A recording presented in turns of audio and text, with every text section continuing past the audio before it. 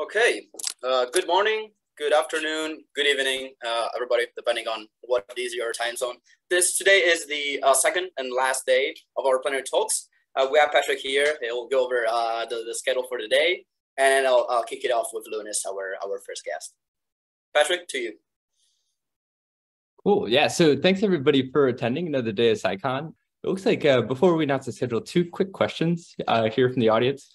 Simon mentioned that the NIH is one of the main sources of funding for academic institutions.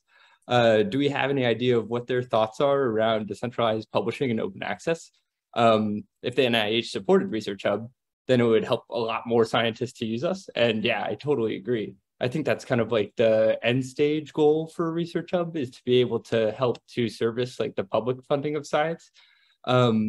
Typically, like traditional academics are skeptical of blockchain and token economies, but I'm pretty sure the NIH held a workshop maybe 2 years ago where a bunch of people got together and talked about the concept for something called Litcoin, is how they phrased it. And it was essentially like a token incentive to encourage academics to publish like their data sets in real time, and also to publish in open access repositories. So I think it'll take a while for the NIH to be like totally on board with crypto, but I think they're starting to think about it. So I can definitely see a world like 5-10 years in the future where the NIH is like actually interested in using some of these Web3 tools to help to support more research. Yeah, and then one other question is, what is ResearchCoin and where is it value derived? And so right now, ResearchCoin has actually 3 pretty interesting value propositions or utility statements. The first is participation in the ResearchHub community. Just organized a number of snapshot votes where ResearchCoin holders are able to help to direct the social side of the project. In addition, we have like a tipping mechanism on the website. So you can support the comments and the papers that you find most exciting on ResearchHub. And just last week, we shipped a bounty feature. So you can add ResearchCoin bounties to specific questions in order to have people in the ResearchHub community come in and answer them. And then later this week, we'll also ship bounties for peer review and a couple of other things that we're thinking about. So yeah, I guess the utility statement for ResearchCoin right now is those 3. And we'll continue to kind of like add more utility in the future as we iterate on our product. Yeah, so thanks for those questions. And then looking at the schedule today, the first talk that we have is from Lonis, who's one of the founders of Dework, basically like a decentralized platform for token bounties, entitled How Decentralized Project Management Tools Help to Facilitate Community Success for DeSci DAOs. After that, we have Eugene Leventhan talking about decentralized research centers. Then Shady el Damaty speaking about primitives for autonomous DeSci protocols, followed by Erik van Winkle with a talk entitled Converting Intellectual Capital to Social Capital, Rebuilding Communication Pathways Between Scientists and the General Public. Followed by that, we have Web3 Women in Science for a panel on onboarding scientists to DeSci Web3 organizations. Adam Draper will follow that up with a talk on the failure of VC in science. After Adam is Christopher Hill, the founder of DeSci Labs, who will speak about open verifiability towards a more reproductive scientific record, which returns value to scientific communities. Following Chris, we have a ResearchHub community member by the name of Cole, who will speak about expanding your impact utilizing video as a medium for scientific communication. And yeah, so that's all the talks we have for today. Thank you, Ricardo. Okay, thank you, Patrick. I'll take it from here, and I will introduce Lonis, our first guest. So Lonis is the co-founder of Dework, a Web3 native project management platform that just recently raised $5 million in a seed funding round that was co-led by crypto investing giant Paradigm and early stage venture capital firm Base Capital. Before founding Dework, Lonis was also previously founded Depict AI, a Y Combinator-backed startup providing Amazon quality product recommendations for any e-commerce store. Lonis has been a DAO contributor for the past couple of years, and at the end of 2021, he launched Dework. That is a powerful solution for DAOs enabling token payments, credentialing, and bounties, with tasks for the community to complete. we've been using Dework personally at ResearchHub for the past 4 months, and I have to say it really changed the way we organize tasks, and it really helped getting our community more involved. So without further ado, I will leave the floor to Lonis. Thank you, Lonis, for being here today. How are you doing? Yeah, thanks for having me. I'm doing all good. I'm here in Paris, so I'm a bit, I might be a bit out of shape, but otherwise it's all good. Yeah, you're good. Awesome. Yeah, thanks so much for having me. It's really good to be here. Way back when I still was in college, I wanted to become like an economist. But then I read up more and more about the kind of replication crisis, which kind of made me very unexcited about that. So I kind of dropped out and started companies instead. So, but yeah, I'm really excited to be here to kind of also hear about how you guys are solving the kind of replication crisis and more. That's crazy. You've been, I think, the third or the fourth person in 2 days talking about the reproducibility crisis. Like, this is also what brought me into ResearchHub. So that's really cool. Again, really excited to see your workshop. Awesome. Yeah. So as you mentioned, the Dework is kind of the largest task and bounty platform for DAOs. So we raised recently from Paradigm and a few others. And I thought I would just go through a few of the boards that have been set up by DeSci DAOs to kind of give you a sense of how it can be used today. And then also kind of have some, show a bit about how it could be used, but it's not currently used. And then also, we're super happy to have any questions or comments or thoughts at the end. Yeah, so basically we have a bunch of things on Dework. We have about 20,000 created tasks and bounties in total in the last 6 months, and more than 11,000 signed up contributors. And so here on the landing page, you can kind of see a bunch of them. And if we look for ResearchHub, we of course find that here as well. And just to give you a sense of it, this is kind of the DAO level homepage. And they've kind of structured work in different kind of areas. And you can kind of see a leaderboard function if you want to see kind of who's been working on what, which can be very useful for kind of learning about the DAO. And you can also kind of see on this combined board all the things that have been worked on. Here's, for instance, one type of bounty where you can share an in-depth deep peer review, and you can kind of apply to kind of claim this task where you upload or find this paper and peer review it. And I really love this, like personally, because most of the peer reviews usually are like completely anonymous, and it's not like easily accessible in the context of when you're reading a paper. So we definitely need more peer review. And the way you would do in here in Dework is you can just apply and say, I want to do this thing. I'll have it done by the weekend. And I can say I've previously looked at similar research or whatever. And in this case, there's already a bounty of 10,000 ResearchHub coins. You can also say that you think you'll do this for 12,000, let's say. So you can kind of bargain if you wish to, or if there's not a bounty already. So this kind of create a more efficient market, a more two-sided market. So it's not only supply side setting prices, but you can kind of both sides can set prices. So I can just apply to this. And then, so that's one kind of bounty. You can also run and then if I'm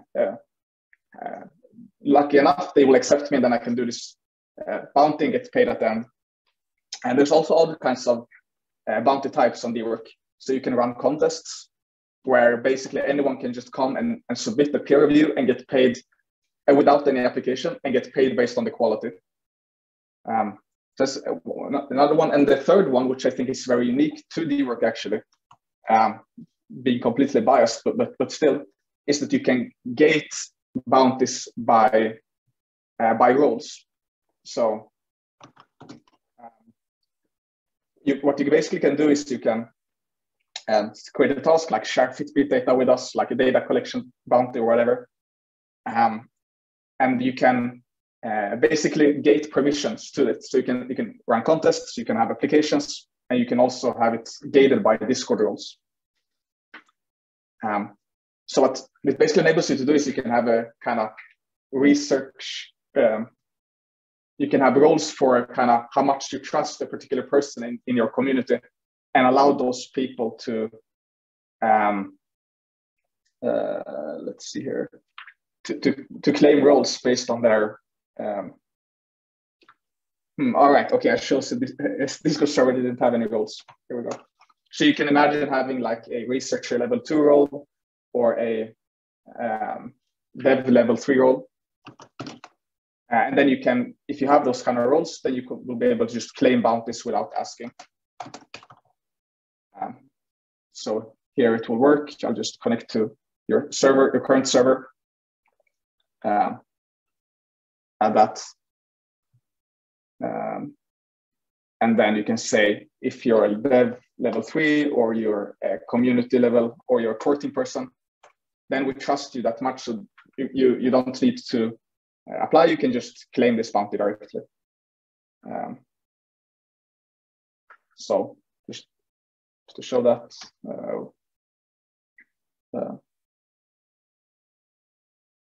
here, the level 3 core team. Here,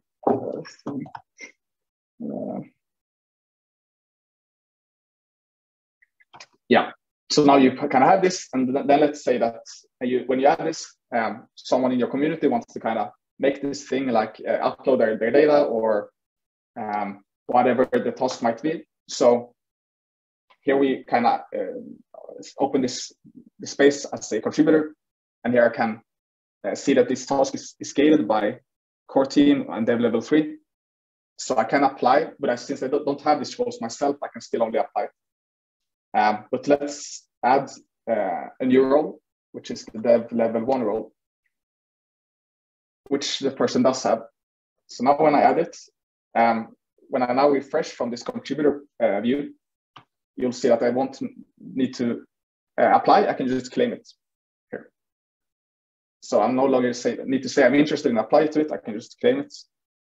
And now I'm the kind of owner of the task. And that can be really beneficial to kind of allow for bottom-up kind of work structures in this kind of, in research DAOs, for instance, where you don't want to kind of create that overhead of having people apply for things, apply for a bounty, or run contests where there will be double work. But rather kind of have very specific roles that maybe even ones you currently have in your server, or you might expand those. And then you'll be able to use those effectively to kind of have these bottoms-up structures. I have a few things more to show, but I just want to pause here to see if there are any kind of questions or comments on that. And then I'll continue after that. Yeah, I have a question actually, Lonis. So say, you know, maybe somebody completes a task, but they complete it partially. You know, and it's maybe not sufficient to get paid out for the full task.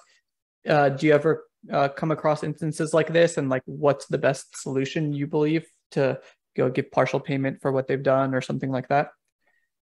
Yeah, that's a great question. So the way I'm thinking about this, if it was done in like good or bad faith, kind of, if it's done in bad faith, it's just like not well done. It wasn't at all according to specifications or whatever. Then I usually just remove them from the task and just put it into do. In the future, we'll have some decentralized trustless way of doing this using Claros, for instance. When we'll have like an ESCO as well that we're working on, that would be connected to Claros. But yeah, if it's in bad faith, then I'm just I just remove their role if they had a role, or if they applied, then I just remove them from the task. If it's done in good faith, but it's not done good enough, or maybe gone all the way, but they've really tried, I tend to pay a partial amount of that. Yeah, so that's one kind of bounty structure. But let's look a bit more at how it can be done. Here we see that, for instance, ResearchHub have completed a bunch of kind of competitions and stuff. So this can be kind of a really useful way of like creating common knowledge around what is kind of being done in the DAO. And one of the things we kind of worked on to like help with creating this common knowledge is that we have we recently shipped roadmaps. So you can say that you can create this project with like timelines, and you can very easily see them in this overview here, which can be really useful for like contributors, new contributors, but also potentially investors. So we have a bunch of investors we talked with that are their associates are using Dework to kind of get a sense of how different DAOs are doing. So this is one way to kind of do signaling basically. So you can do signaling on the DAO level through sorry. Oh yeah, you were on. It's not muted. Yes, you can do signaling on the DAO levels through roadmaps, through kind of all the things you've kind of completed as a DAO. But then you of course also can do signaling on the personal level. Right. Yeah, this is taking a while because we're loading thousands of tasks here. But you can also do signaling on a personal level. So, for instance, this is kind of how a profile could look like of a person using Dework, where they'll be able to see all the tasks that the person have completed, any bounties, reviews as well, if applicable, so you can 5-star. And then we also have more soft measures of reputation, like the Discord roles you have in certain different servers you're part of. So here we can see that Waithers in this case is a top level contributor in KidDAO. So that's kind of one way to kind of help me build trust and kind of get to know that person more. Back to kind of just showing a few more DAOs. So we have ResearchHub. We also have, I guess everyone in the listening in kind of are aware of the larger DAOs. So we have Lab DAO that are using Dework mostly for their tech tasks. So they sync with GitHub. And so we have this GitHub sync where we allow you to basically import all the GitHub issues you currently have open and sync them over to your Dework workspace and have them sync one-on-one. So the titles, descriptions, even the tags are synced to the issue. And if you kind of complete a Dework task, move it from to do to done or in review to done, then it closes the issue in GitHub. So everything just syncs nicely. So yeah, that's kind of one way to use Dework, doing that. And then I think the third.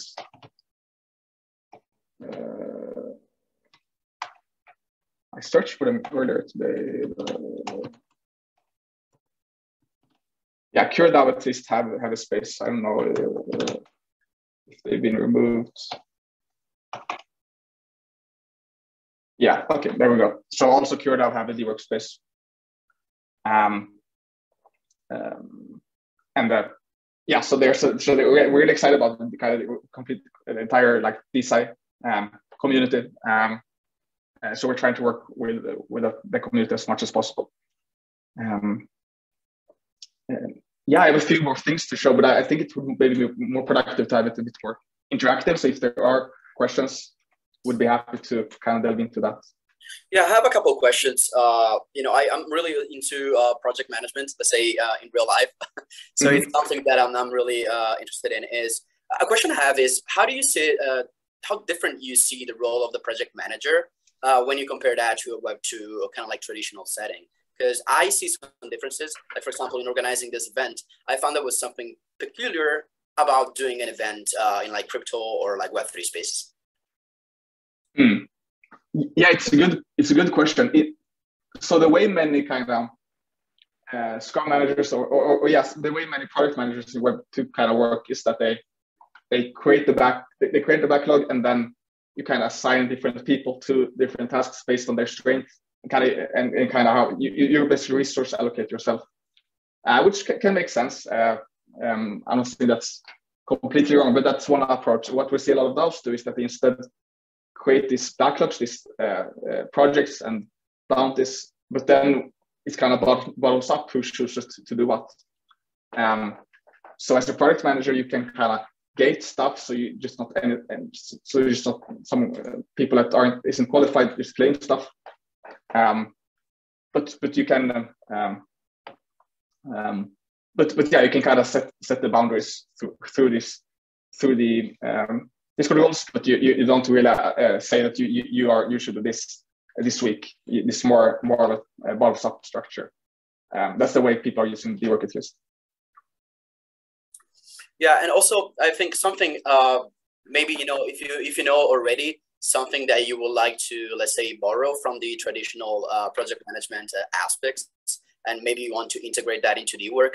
I don't know if you want to share something about, I don't know, the roadmap or what you're looking into, for example, I don't know, splitting up costs or like, let's say, featuring more the calendar kind of like view where you have that similar to a Gantt chart, where you can picture that in a way that is clear for organizations. Because I find like the board really to be useful, but something that I use a lot is also time-based project management tools that'll help me really a lot with keeping up with deadlines. Because it's something that I really find is different compared to a Web 2 setting, is that in Web 3 you talk with people across so many time zones. It's difficult sometimes to set deadlines and stay within those deadlines. It's kind of like a little bit more loose. So I don't know if you kind of like are thinking already about enabling that flexibility into your product, considering that that is probably a little different than traditional project management projects. Yeah, it's a good comment. So the time aspect. So what you can do on Dework is you can have, for instance, due dates. So in this case, we see that there's a due date of 8th of July. So that's one way to incorporate, and then you can also set like our kind of, people have been talking about calendar, like our implementation of the calendar was the roadmap kind of, but that's on the product level and not on the task level, of course. So it might make sense to kind of enable that on the task about the level as well. I think there are like there's a bunch of good stuff you can borrow from traditional tools. We really like Linear, for instance. So we tend to borrow stuff from there. Where like Linear really breaks down is in this like marketplace dynamics and also in the kind of profile building parts. So one of the things we do kind of uniquely is that we actually put your resume on chain. So I showed you this kind of profile previously, which is your kind of Dework profile, but we're actually putting these like individual tasks and their metadata on chain. So we're basically minting soul-bound NFTs. So ERC 721 non-transferable NFTs with the task metadata. So in this case, they like conveniently also shows up on your OpenSea account. So that's a kind of neat thing where even if you don't trust Dework, that Dework will be around in 20 years. All the kind of verifiable, your kind of work history will at least will continue to live on basically. That is incredibly interesting. I was thinking already about the soulbound tokens when you introduced the panel of what is your profile, because I think like if you could get some badges, let's say after some time that you're a contributor, and you can kind of have milestones that could in the first place kind of like help for people to gauge their impact in a community, and also help other people see how active you are. And then if you can bring that with you into other communities, so with, for example, soulbound tokens, we had a discussion on ResearchHub about soulbound tokens. I think it was with you, Jeff, probably a couple months ago, and they were really interesting concepts, especially for these things. Demonstrating reputation, that is something extremely important for DeSci as well. The reputation is something that is critic for a lot of academics. So again, I see a lot of potential here on Dework to implement these things and go more toward the direction of soulbound tokens and kind of like reputation style when you contribute to other DAOs. Yeah, and actually there's a question in the Q&A section. So this is from Timothy. And he's asking, could you talk about the business model of Dework? Does it charge a percentage from each bounty? Is it denominated in DAO's native token? Yeah, it's a good question. So currently we're not focused on, in the short term, we're not focused on monetization. Mostly focusing on building a great product. In the kind of medium to long term, there are a few ways we're thinking about monetization. Probably, at least the work in theory is that we won't charge a percentage of each bounty, but rather the way, for instance, rather for kind of pro features. Like currently, it's a kind of one-sided marketplace in terms of that you as a contributor, you have to go to a bounty and apply to it or claim it. And you can suggest your own bounty and stuff. So there's some two-sidedness to it, but but supply side can't invite you. You have to kind of wait on contributors to kind of come to you. So we're thinking about the feature where you can invite specific contributors based on their kind of profile, and then you might need to pay for inviting contributors to a bounty or to a project. So yeah, we're mostly thinking about monetization in those kind of ways. Yeah, that's awesome. Similar kind of ideas we're thinking about too in ResearchHub down the road. I think top priority is always, build out, a good quality, high quality product, to have users enjoy their time there. I had like a brief question, and I think it stems from the fact that I think a lot of like our community is kind of a blend of kind of crypto native Web3 kind of literate types of people. And then there's a lot of traditional scientific academics who are coming from the traditional world, and they're using kind of a platform that's very Web2 familiar, so they're used to it. But then when you sprinkle in kind of the idea of a cryptocurrency or on-chain reputation or any on-chain metrics, even leveraging like a non-custodial wallet, I think these concepts are a little like abstract for them. And I was just wondering if you could maybe touch on in Dework, obviously you can take your non-custodial wallet, you connect that, and that becomes your account. And then, you have things moving on chain. Can you maybe just talk about why it's so beneficial to use like a non-custodial wallet for something like Dework, as opposed to having, say, your Gmail link to it and then, have everything through Gmail? Yeah, it's a good question. So one of the really nice things with having a thing to kind of your Web3 to like a non-custodial wallet or just a web wallet versus Gmail is that interoperability becomes much easier. So for instance, we have this integration with, just to give you an example, we have this integration with another kind of large DAO tool called Coordinape. So Coordinape is a way to kind of attractively set bounties, let's say. And the way we could integrate was that we basically allow you to in Coordinape choose specific Dework organizations to connect to. And then we basically pull those Dework tasks from Dework to Coordinape and show that on your personal profile. So here in Coordinape, I can see that, okay, you completed these 3 Dework tasks in this time spent. So I know this when I allocate kind of money to you or points to you, which is what Coordinape does. And the way we could kind of connect users between Dework and Coordinape is through their wallets. So we can just do a simple lookup and say, these kind of 20 addresses, you have these 20 addresses in your Coordinape workspace, and you have these 50 in your 50 addresses in your Dework workspace. Which ones of those match? And then, then show the Dework tasks for those that match.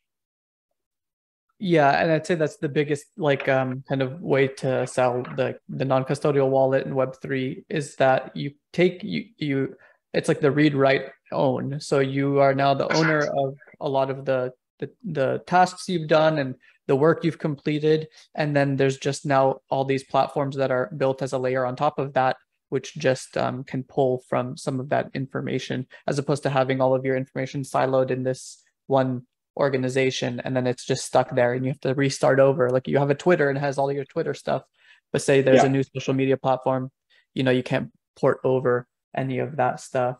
That's right. And then, there's another question in the Q&A box, which is Ethereum the only, and this is by Ivan Chung, is Ethereum the only supported network in Dework? Any plans on expanding beyond that?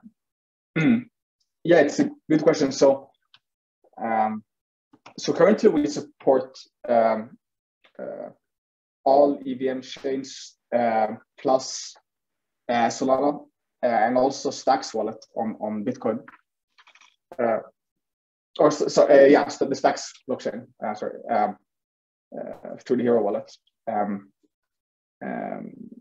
And yeah, in the future we might support even more chains, but yeah, we're covering at least most of them currently. Also, I have another question. It's not really a question; it's more like a suggestion, but it's something that just like came up with this event. Is something that might be really useful. Maybe it's not like a top priority, but if you could include something like, I want to give like a bonus based on a specific task, because someone performed really, really well. It's like if it could be like a toggle, be like, hey, can give like 10%, 15% bonus to this person. This is something that I don't know. Maybe you had it already in your mind, but if you don't, maybe it's something that I don't know you may consider. Yeah, it's a really good question. So that's in the interesting category of something we've launched, but we haven't announced yet. In your settings, you can go to permissions and then say manage retroactive bounties. So you can retroactively add extra bounties to kind of tip or like just a reward for extra good work. So if I add myself here and then refresh, you can see that you can create this retroactive bounties sessions. So you can say I want to include all bounties from 2 weeks ago until today. I'll pay in ETH and I'll pay. I'll distribute 100 ETH, and then you kind of have this session created. Let's see. My internet is probably a bit weird.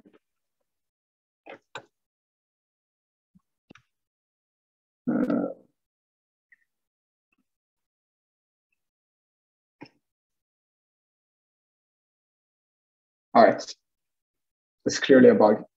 But yeah, usually it works. So there are already a bunch of us using it. But yeah, the short version is that it basically allows you to retroactively set bounties and to do what you mentioned. Okay, cool. Well, thank you, Lonis. That was really great. And again, I can only say that has helped out a lot in these past couple of months organizing people around. So first of all, thank you very much for coming here today and talking about Dework. Yeah, thanks for having me. So next up for SciCon, we have Eugene Leventhan, who's going to be presenting on decentralized research centers. Eugene is the head of operations at the Smart Contract Research Forum, otherwise known as SCRF, which is a grant-funded organization with the mission of increasing facilitation between academia and industry around Web3 research. Prior to SCRF, Eugene worked at Carnegie Mellon as a project manager, and he holds a master's in public policy from Carnegie Mellon and also a BS in finance and psychology from NYU. Eugene, thanks for joining. Hey, Eugene. Pat, hey, Ricardo, hey, everyone. How are y'all doing today? Excited to be here. Doing great. Thanks for joining. Yeah, of course. It's been a great run. So happy to be part of the first SciCon. Yeah, really exciting to be part of it. So hello, everyone. As mentioned, I'm Eugene from the Smart Contract Research Forum, or SCRF as we prefer to call it, SCRF. And I'm going to quickly present on, hopefully it's showing the right screen, which is this presentation on SCRF and Decentralized Research Center. So I'm just going to keep going, assuming it is, unless someone stops me.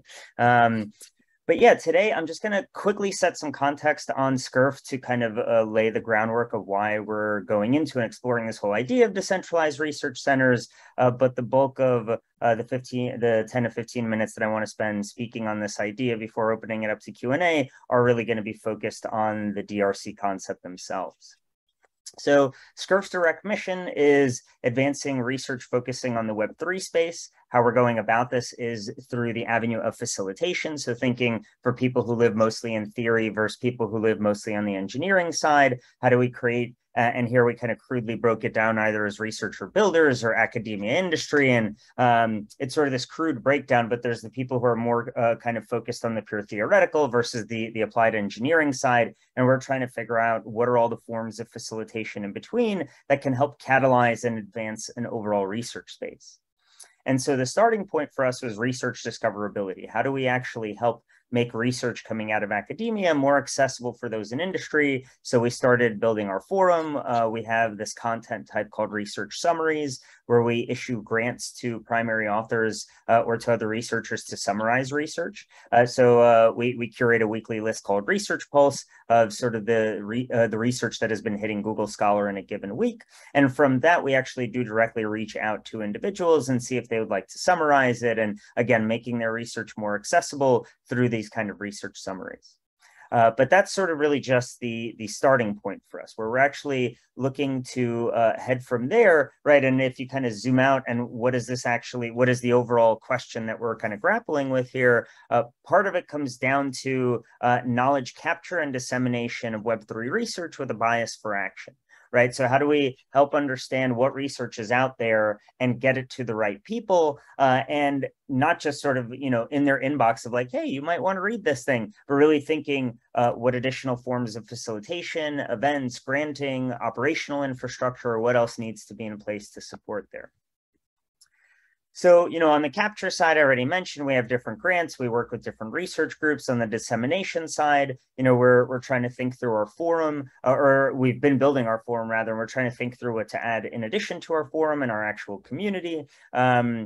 And we're pretty much thinking of it in this way, where we have the content that hits the pipeline, that hits our forum. We have the engagement around it of the community that we're building of various researchers and those who are research curious to be able to actually interact with these ideas. And then how do we let the world know about all these activities and build more of the kind of strategic partnerships necessary to make sure that all of this information that especially is initially coming heavily from the academic side is getting to the right folks in industry as well. And obviously there's kind of an operational underpinning to all of this, which I'll touch back on in a moment with the actual concept of DRCs. So what we're effectively doing is a layer across research areas within Web3. We're trying to think of what are the existing networks within governance, within cryptography, within scaling, within oracles, within security, within all the relevant Web3 research domains. How do we identify who's actually doing what, and then think of the ways to start connecting across them? So in turn, SCIRF is kind of this layer across all of these individual domains. And as we've been thinking about how to enter these individual domains, we started coming up with this idea of decentralized research centers. And a quick tangent into the idea of networks and specifically impact networks to also help contextualize here. Folks can see here, a definition of networks and the idea of an interconnected group or system. And, these can exist sort of on the biological level, on the social level. There are obviously technological systems, social media and social networks a lot of the time can frequently get thought of in the context of social media, as opposed to the fact that we are just social creatures who naturally live in networks. And, the language here is important. So I want to reframe networks as these interconnected systems of humans, and especially on the biological and social side of the humans as the individual nodes and who's doing what. So I don't know if anyone here has had a chance to read David Ehrlichman's book, Impact Networks, which is a great one. And we actually have a YouTube video on on YouTube with the SCIRF account, where we actually had David come in and lead a community call. And we did a reading group on this book because we thought it was very relevant for what we're doing at SCIRF. Because here the whole idea of an impact network is sort of combining, this thriving community with a healthy operational focused organization. So how do you have sort of the heart and soul of a community while having the actual operational efficiency of an organization? And especially where I really appreciate these ideas of shared principles, self-organization, and trust, while still having a common aim, an operational backbone, and a bias for action, which is a phrase that I very much enjoyed and got from this book. And so here it's important to keep in mind as we're thinking of these impact networks, and especially in the context of research, it's important to keep in mind different networks depending on their focus area and desired area of impact. They're going to be effective at different scales, right? In a certain environment, maybe a network needs to be 20 people. In a different environment, that might need to be 2,000 people, depending on the nature of the goal and what is actually sought after there. And very importantly, these networks don't need to accomplish everything in their entirety. It's in my own belief, I'm, why I get excited about DAOs and Web3 is the whole idea of, well, how can we actually get people closer and closer to very focused areas of meaning and impact, and then think of networks and layers of infrastructure around it to empower these things. All right, so I realized I was a long-winded couple of minutes on just context, getting to the actual idea, but I thought it was important putting that in place because for us at SCIRF, we see these decentralized research centers as sort of this layer of these knowledge ecosystems. What are all the components of a very focused area, right? Say we're just talking about a single research domain like governance, like cryptography, right? Single intellectual domain, so to say, or research domain. And so as we're thinking of these, there are these four kind of components of this network layer that we're thinking of. And culture is sort of the thing that binds them all together across all of these.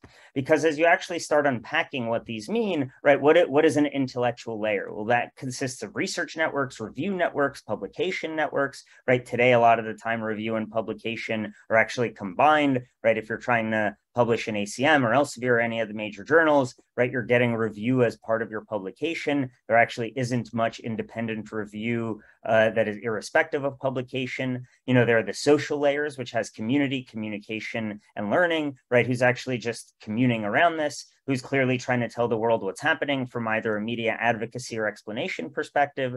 And then there's kind of the learning pathways of, well, who's creating the next generation of folks contributing to this overall domain area.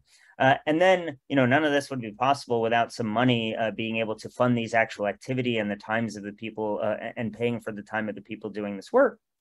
And very importantly, this operational layer, I think, is one that frequently gets neglected because ops is usually something that exists within a single organization. And I think that open source communities show some very interesting precedents and kind of examples of what, open operational networks can look like, because effectively, right, no open source project would actually work if there wasn't some kind of operational layer around that of people actually focused on project management and who's doing what, and let's roadmap and coordinate. So it is very important to not just have the folks who actually want to get their hands dirty in the research or do the validation and formal publication, but there's a lot of other elements that go into what we're dubbing as sort of a knowledge ecosystem within a single domain. And so what does it mean to actually operationalize one of these? Because it's great to have theoretical ideas, but what does this actually look like in practice? So it's important to define the scale, the focus, as mentioned, the ops and funding, and then to start putting together all of these different networks. Let me just jump into a concrete example.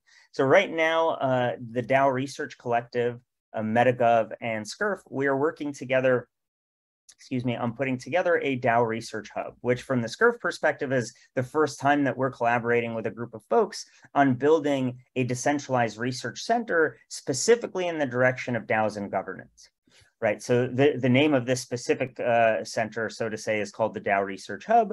Again, just DAOs and governance within Web3, and we're currently seeking some funding to fund some grad students. Because while we have been already pulling together the existing research networks, and we hosted an event at DevCon, and we just had a former faculty member from UC Dublin, who's written the ethnography of the DAO. He actually worked with us to organize a Web3 workshop the other week, where we had around 60 or 70 academics coming together. We're putting together these three organizations on this slide. We're putting together a DAO day, so to say. I'm forgetting what the formal name is that we decided on in the end. But there's the 3-day Stanford conference at the end of August. We're adding on September 1st a focus just on DAOs and governance. We're also working on for DevCon in October. We're going to be working with a wide variety of organizations putting together a governance and crypto economics community hub there. And then in January, we're actually working with a group of academics to put together an academic conference, hopefully at UCSD, at UC San Diego, in early January, which would be a lovely time for those of us who are living in cold climates to escape to San Diego for a little bit. But regardless, right, we have this series of events where we're going mostly academic, mostly industry, and we're kind of ping-ponging between the two.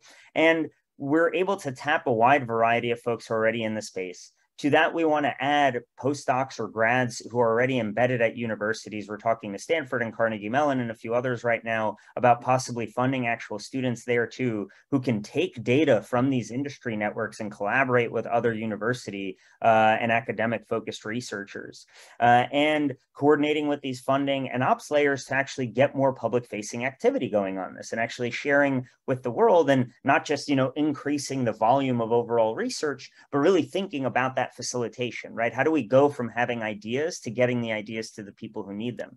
And I think DAOs is an interesting one to highlight, because I know when I got into the space in 2016, there were a lot of folks, myself included, who on the DAO side got very excited in this new structure and it's going to change everything. And then people were like, oh, have you ever heard of a co-op? And again, myself included, were, wait, sorry, what's a co-op again? Right. And that's a problem, right? People who are building DAOs absolutely need to know what a co-op is. Just like today, people doing smart contract audit security should be aware of general cybersecurity primitives and standards in the Web 2 domain, right? It's not bad to learn from previous precedent. So a lot of the time, the people who are actually building a product, they don't even know what is the full relevant set of information to them, right? So this facilitation isn't, oh, you're working on problem X, here's all the problem X related research. It's a much broader problem where the actual confines of what is relevant research is very ephemeral and fluid. It changes over time and is not something that is static. So I know I'm getting close to the 15-minute mark, and I want to make sure to leave some time for questions. So here, I just want to show that, for a decentralized research center, the way we're thinking of it as SCIRF is what we've been doing has been this kind of cross-domain knowledge network layer, right? It's clunky. There's got to be better terms for it. We just haven't thought of it yet. So work with me. If you have ideas of how to better package some of these, please let me know. And we are looking for folks to collaborate with. So please feel free to reach out if any of this is of interest to you. But what SCIRF has been doing is this sort of foundational, right? We're not just focused on DAOs or on cryptography or on security. We care about Web3. So we're trying to be that foundational layer across all of these areas. But the challenge is, right, if we go to a tenured security faculty member and a cryptography faculty member and someone doing some version of DAOs and governance, sure, they would love to chat with each other, but they need to go deep in their own domain. So here, this idea of SCIRF as this kind of foundation upon which these pillars into very specific dedicated topics can be built. And so the DAO Research Hub is the first attempt at building one of these decentralized research centers, these concrete focused pillars in a very specific direction that brings together all of those individuals.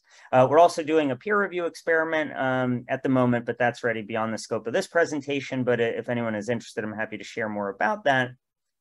But pretty much with the DAO Research Hub, as mentioned, we're already starting on providing operational support. We've hired some folks into what we're calling community cross-pollinators. So what is the actual human layer of additional cross-pollination in addition to making the information available and trying to figure out what are the other resources that need to be available there. We're already thinking of what are the future decentralized research centers we're going to work on and who we're going to partner with.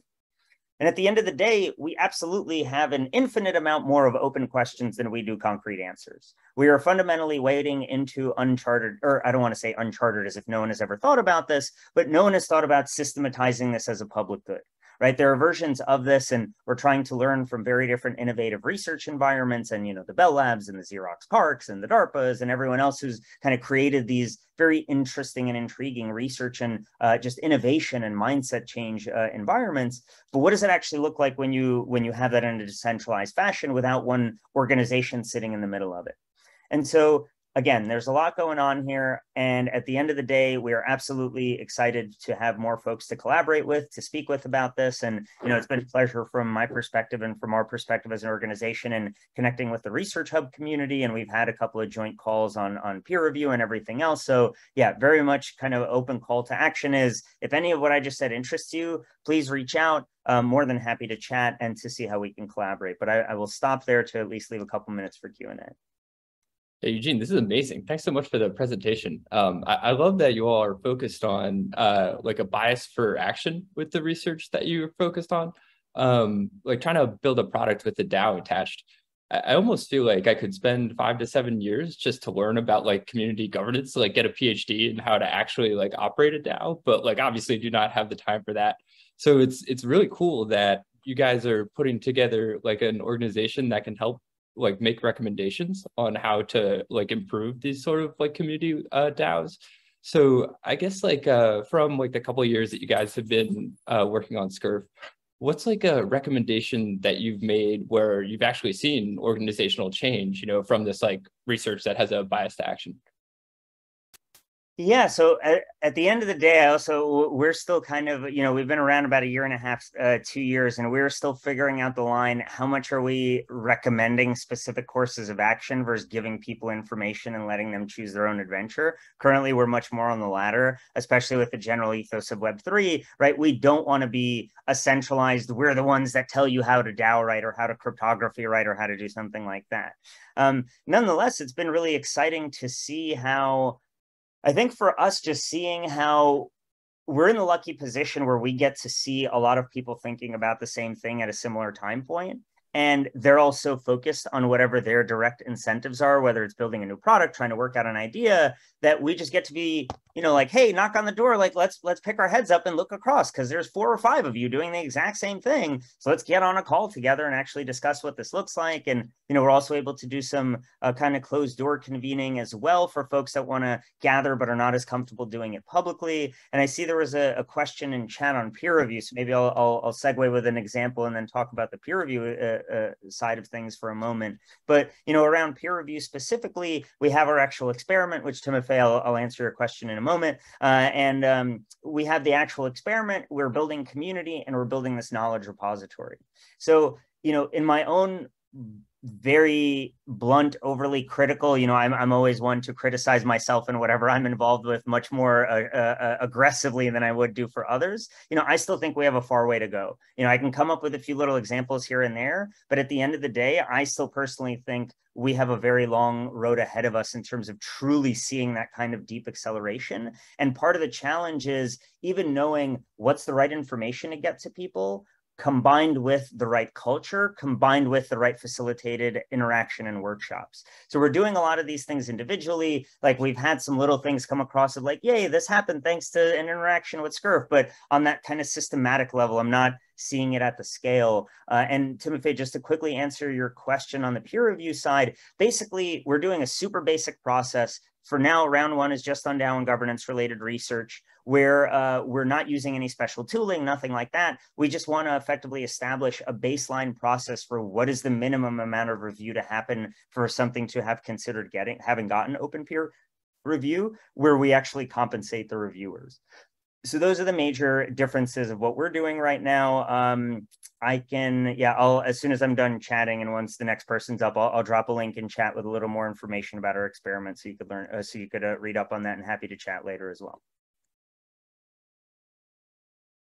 Yeah, so I guess just to like say one way in which SCIRF has positively impacted ResearchHub, you all have advocated for like kind of like cross-pollination in contributors among DeSci projects. And so I think that's really nice in that like kind of every project is doing DAO governance in their own way at the moment. And when you have contributors who are part of like different communities, you can kind of learn what works best and implement, based on others like trial and error. I know like some of like our best kind of DAO community governance processes have come from just ResearchHub users who have stepped up and said, hey, Pat, you guys are not doing this well. Like there's like great precedent in other projects that I'm a part of that like could really improve like how ResearchHub is operating.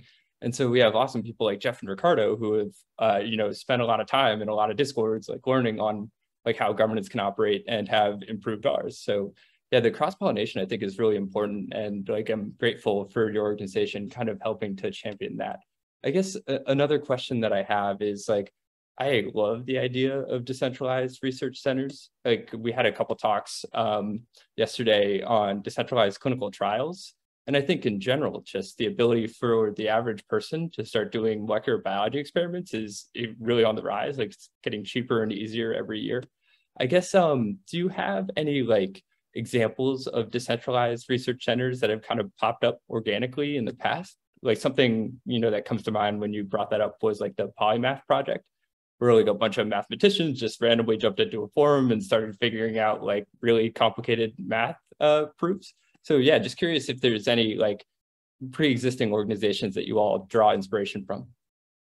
Yeah, it seems like the ones that I know like Fermat's library is also one that I get really excited about from a different direction of just like annotating white papers and how to make research more understandable. You know, the Polymath one is a great example of just these very focused, you know, deep but narrow, right? It's not a group trying to solve all the world's problems. They're looking at very specific mathematical problems. And, you know, I'm forgetting some of the other ones in the world of some of the other hard sciences and bio and medicine and some others. And I know you and I have also talked about just how subreddits, you know, like even there are some subreddits that are actually, you know, like Ask History is one of my favorite, or Ask Historians, I think it is one of my favorite subreddits. And, you know, there is a lot of great knowledge on there. I think the challenge with a lot of these groups is they seem to operate massively well when there happens to be a certain threshold of motivated enough individuals, because the sad reality is, to my knowledge, at least, a lot of those communities are purely volunteer passion based. And that's a beautiful thing, but you can't expect, you know, 20,000 people around the planet to give 10 hours a week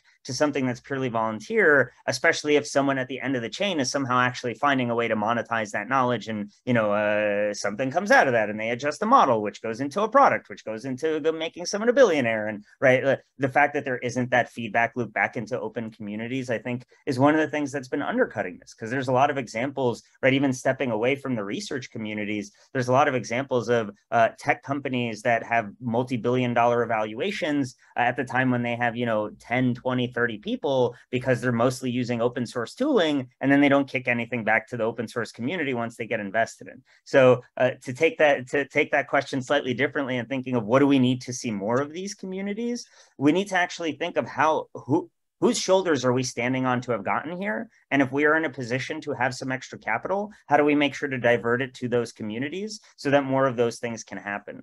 Because I know, having worked at CMU also, there's a lot of people who come in with those stated intentions, and then you get a totally different thing once you're in the middle of it. And you realize, like, oh, you're really just working for your one main funder to solve a problem that they're having. And that's just a very different feel that does not feel as pure on the intellectual side. Yeah, it makes a ton of sense. So I guess another question that I have is, like, for the year and a half or two that SCRP has been around, like, I feel like DAO governance and Web3 in general is like a super early stage field. And it's almost like every week there's like a new perspective on the best way to like help, you know, DAOs run effectively. Can you talk about like any like evolving perspectives that you've had? You know, you mentioned like you started thinking about this in 2016. Like, kind of, yeah, how have your thoughts changed over the last like 5-6 years? Yeah.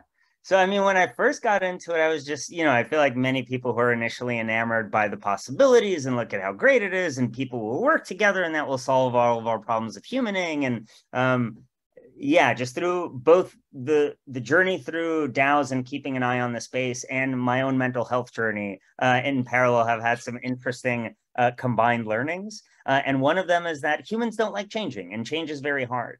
And some of these stated desires and ethos of DAOs, and how we're all going to be in these leaderless environments and we're all going to know when to step up and step back, all these things involve a certain level of personal change that I don't see as being systematized and following anywhere as close to, you know, the interest in what's going to the moon this week or something like that. So I think in terms of DAOs and governance, right, I'd say through DeFi summer, it was predominantly copy paste. You know, governance was like a 12th order consideration for most organizations. It's like, governance, forget governance. We don't know how we're scaling. We don't know our consensus mechanism. We don't know this. We don't know that. Like, we have all these tech issues. Forget the people. We need the tech first. And between the DAO, though that was in 2016, I don't think that actually changed a lot of people's mentalities. That just made DAOs a dirty word for a while. And I know that because I was working on a DAO project on EduDAO, not the one that launched about a year ago. It was a different EduDAO focused in the Bronx. And like, everyone loved what we were doing until we actually had to sign legal papers, and then the lawyers would get scared off because there was no clarity on crypto at that time. But anyway, so a lot of governance was copy pasta through DeFi summer. Once all of a sudden DeFi summer in 2020 took place, and all of a sudden, you know, what was a maybe a couple $100,000, $1 million treasury turned into $1 billion treasury within 6 to 12 months following. All of a sudden there was a massive focus on governance, and everyone was kind of racing to figure out what is the new version. I'm personally super excited by what Optimism is working on with their bicameral governance structure. And I just think that we need to keep evolving I don't want to say keep evolving the complexity, because I don't want to imply that complexity for complexity's sake is a good thing, but we are dealing with an inherently complex problem. And I currently do not see how we can have a super easy solution to this, because at least we need to have more experimentation to suss out the nuances of exactly what are the problems we need to work through. And that's where, like, I'm really excited to see optimism, because something I've been thinking about for the last 6 to 12 months has been, well, how do we actually mix, gated expertise with the masses of whoever wants to focus on whatever without needing to, like, be this high to ride kind of thing? And how do you have that mix of everyone is welcome, but at the same time, not everyone is dedicating the same time and attention to these core problems? So why does a person who spends 3 seconds here have an equal vote to the person who does nothing but think about this problem and really wants to see this place evolve over 20 years, whereas some of the people here for 3 seconds are just worried about going to the moon? So it's very interesting to also see. And I think now that DeSci is much more of a thing than it was 6 to 12 months ago, right? This is where it's going to be interesting to compare DeFi governance with, say, refi DeSci governance, right? What's different when the fundamental intrinsic motivation towards the project changes? Like, I don't know how many people, and this is just my own bias because I'm not intrinsically motivated by financial products, right? Maybe some people are. Maybe some people do wake up in the middle of the night being like, oh, it's a better algorithm for making some more money. And like, I just can't empathize because that's not me, but I'm sure someone is wired differently like that. But I do know a ton of people who do have that kind of thing of like making knowledge better, like solving these massive problems that don't have a clear way out. So I do think that this new experimentation of the bicameral, of using soulbound tokens in different versions or non-transferable NFTs, of using much more intricate ways of actually tracking contribution and proportionally weighting to either expertise or contribution, while still also giving a pathway for anyone who wants to hop in and still get involved. I think that is a very interesting domain. And I think we're going to need a couple of years of experimentation. And I know, at least, I'm forgetting the names of some of the other projects, but I know a few folks have started running their own experiments based off of what they're seeing in optimism. So I'm really excited in the bicameral direction in those experiments, and in specifically in terms of soulbound tokens, non-transferable NFTs, and more reputation tools to improve how we work together. Yeah, amazing. Thanks for expounding. And for everybody in the audience too, Eugene's done like a whole lot of work helping to bring all the DeSci projects together. So he's just been like an incredible asset, I think, to the field and helping to like have everyone be pushing in the same direction. So thanks again for the talk and for kind of expounding on these decentralized research organizations. Yeah, of course. My pleasure. Thanks for having me. And yeah, pleasure to be part of it. If anyone ever wants to chat, please feel free to find me on Twitter or elsewhere. Yeah, and glad to see Shady up next. Thank you, Eugene. That was really great. Thank you for joining SciCon. So yeah, up next we have Shady. So a brief intro to Shady. Shady el Damaty holds a PhD in neuroscience from Georgetown University, where he worked at the intersection between computational science, cognitive neuroscience, and biomedical engineering in the interest of the advancements of human society. Shady founded OpScientia to achieve this vision, building on 10 years of method development and digital infrastructure for big data and neuroscience research. On a personal note, Shady is also one of the first people I met when I was moving my first step into DeSci. So I'm really excited to have you, Shady, today. Thank you for joining us at SciCon. Thank you. It's so good to see friends in this space, and it's amazing to really track the development of something that was just perhaps whispers across the internet. And here we are all together online and talking about real implications of how web native communities can change how we do science. So today I have a bit of a more scholarly, perhaps research-based approach. I want to talk a little bit about mechanism design in DeSci and some really kind of high-level topics regarding primitives. And so a little bit of context. Thank you for the intro. I'm glad that I don't have to talk myself up. I really appreciate it. So as a part of OpSci, the work that we've been doing, thinking really carefully about mechanism design, architecture design patterns, what does the DeSci stack look like?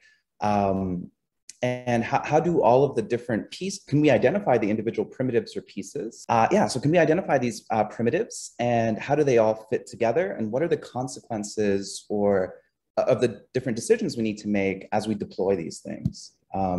So in summary, what I'll talk about today, I want to make sure that, maybe I'll bring out this concept at the beginning and then we'll revisit it again at the end.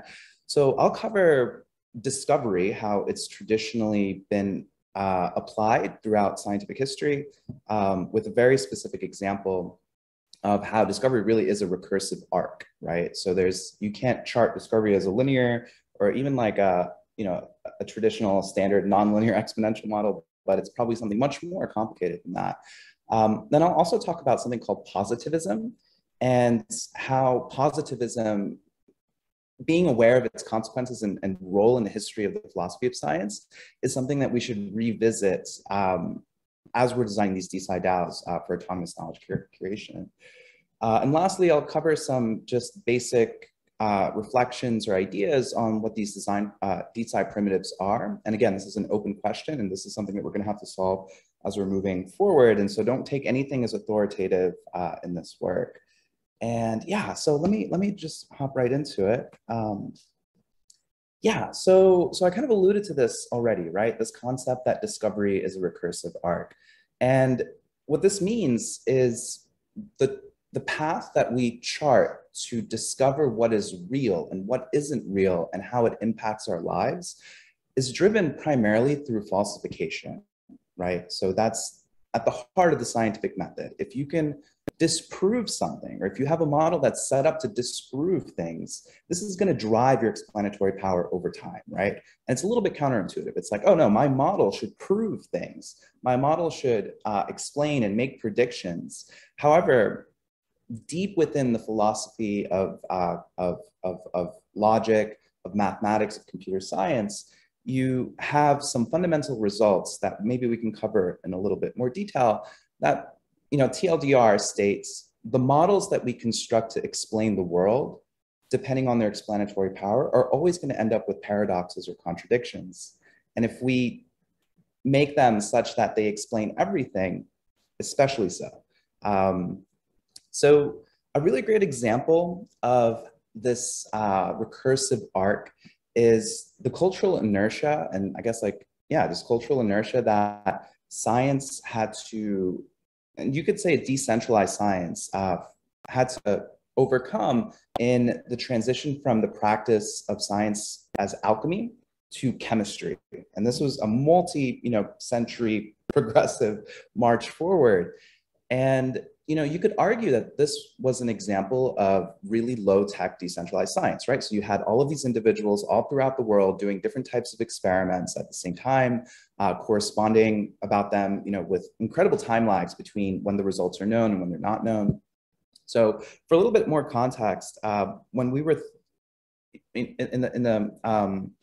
some of the first models to emerge regarding kind of the composition of the natural world were emerged from alchemical studies. So this idea that there are basic elements in the world, and this goes all the way back to Greek philosophy, right? Of different types of forms, or Platonic, specifically Platonic forms. So a great, right around the late 1600s, this gentleman, J.J. Becher, he wrote a really influential document that took these alchemical forms to try to explain the question, how do these things burn? Took these alchemical forms and modified them to explain this question of how do things burn. So, he's famous for saying that there's 3 types of earth, as well as air, fire, and water. And these are pure forms, like air is air. So this was really, really significant. Later on, Stahl, a different early chemist or alchemist, if you want to call him that, he identified that this 3rd form of earth called terra pingus, which is this waxy, oily sort of substance that forms during oxidation as we know it now today. He identified it as phlogiston. And phlogiston was supposed to be this chemical that is consumed or released or facilitates fire, facilitates burning. And it's really interesting because in the beginning, this kind of emerged out of experiments. So, if you, you could extinguish a flame by capping it, by making sure that all the phlogiston is expended, right, within that system. And so, this theory started to pick up a lot of steam. And by the early 1700s, this individual named Potts started writing and condensing and synthesizing a lot of these basic observations and theories for a mass for mass audience consumption, right? So he wrote all the TLDRs and he said, hey everyone, fire is phlogiston. And this became the dominant form of thought for like 100 years, just about. And it wasn't overturned until this really famous chemist, you guys might know him, Priestley, discovered that actually oxygen is something that exists. And he incorrectly assumed that oxygen is just dephlogisticated air. So the fact that experimental evidence couldn't continue to support the existence of a specific chemical called phlogiston or a specific substance called phlogiston, right? Something that emits and it's like permeates all of the air and the universe. It's just something that's part of the fabric of the universe. It was kind of this convergence that people came to the point where it's like the experimental evidence was very difficult to observe those things. And so it resorted to becoming a process. And Priestley incorrectly surmised that, hey, oxygen is just what happens when you dephlogisticate air. It wasn't until Lavoisier actually discovered oxygen and founded the modern field of chemistry before he got his head chopped off in the French Revolution. And really gave us this conceptual framework that was completely different and revolutionary from what had come before, which is this concept of chemical reactions and laying the path forward for chemical structures and the emission of energy during chemical reactions. So, you know, these early DeSci primitives that these individuals kind of relied on, right, was the ability to observe, perturb, and synthesize before doing it all over again, right? So you observe a system, you see what you measure what you can measure, you synthesize those measurements, you perturb the system to see how it responds in different conditions, and then you observe again, and you keep repeating the same process. And so this is rooted in a philosophical, I guess, school of thought called positivism, which basically states that anything that's rational is real, and anything that's real is rational, to quote Hegel, right? So if you can observe it, it probably exists. If you can't observe it, it doesn't exist. And this became a pretty dominant doctrine for quite a while until the emergence of quantum mechanics, right? So Einstein was a really famous opponent of logical positivism in the philosophy of science, because he was very intimately aware that there are things that we can't observe that we know exist, like electrons or quarks or the Higgs boson, right? We can only measure shadows of them. The Higgs boson much later on. So why am I even talking about this? Why is this important? Positivism, I think, is something, and its history and how it was successful and how it failed is really, really important to keep in mind when we think about automating knowledge systems. So specifically in DeSci, you know, I have a definition that I've thrown up there. There's many definitions out there, but I think we would probably all agree that at least the sub-definition, a sub-definition would be DeSci could be characterized as this web native movement to bring the practice of science, you know, into a digital space where individuals could deploy scientific applications on decentralized internet protocols, right? So these are public goods. They don't run on any particular trusted party. They're distributed, they're autonomous, they're community owned, and they have some really interesting key properties, right? So that they're on these distributed consensus networks that have deterministic criteria, where knowledge curation is an engineered process, right? It kind of taking this concept of science as software to the limit.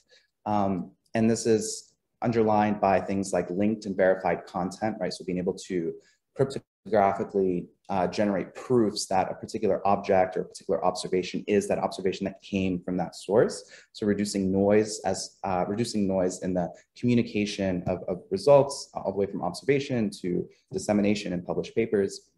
Some other key properties are things like algorithmic grant making. So how do you actually chart a problem or hypothesis space and allocate resources to different parts of it so that you maximize your odds of finding the lowest local minima in that entire space? Like, how do you find theories that are the most powerful in their explanations, and how do you allocate resources to accelerate that convergence? And a big part of this is economic engineering, right? Where you perhaps match decentralized service providers, everything from peer review, curation, contract research organizations to run your PCRs with scientists that are interacting in this web native community. So you know, if we kind of take a step back and think about this, you know, early primitive DeSci design DeSci process, right, where you are linking observation with synthesis and perturbation as part of this convergence towards an explanatory model. So it's really important to remember that automation is really, once things are automated, they're going to be really efficient at what they do, especially in a deterministic system. A deterministic system is going to do what it's intended to do. And incentive mechanisms, especially in economic systems, will converge to equilibria. And these equilibria can be self-reinforcing, right? And maybe I can give some examples of this in a minute. So keeping in mind that synthesis is always going to be constrained by the resolution of our telescopes, by the statistical power of the observations we're able to make. And economic incentives that are dependent on that synthesis will lead to equilibrium points, right? And one key risk here is that poorly designed systems, or systems that are designed for one purpose and applied for a different purpose, like across scientific fields, have a risk of getting trapped in a local minima, right? Or these self-referential models like phlogiston. Except imagine that phlogiston had an economic system to maintain its presence, or to maintain its significance, right? So like imagine you had journals that would only make publications available that regarded phlogiston, or grant-making institutions that wanted to explore phlogiston. And the way that it was defined is in a very self-referential way. So you could have like a really elaborate, complex model with self-referential claims that all seem true, but in reality don't provide any further explanatory power. If you're interested in kind of thinking more about autonomous protocols and exploring these concepts in more detail, do check out this paper that we wrote with the Active Inference DAO, which synthesizes a top-down and a bottom-up approach of science to think about what does deep and wide protocol system design look like for knowledge engineering. And there's a lot there. It's a very, I think, it's a very young field, and it has a lot of interesting intersections with models and research and artificial general intelligence. And when we go into that paper a little bit.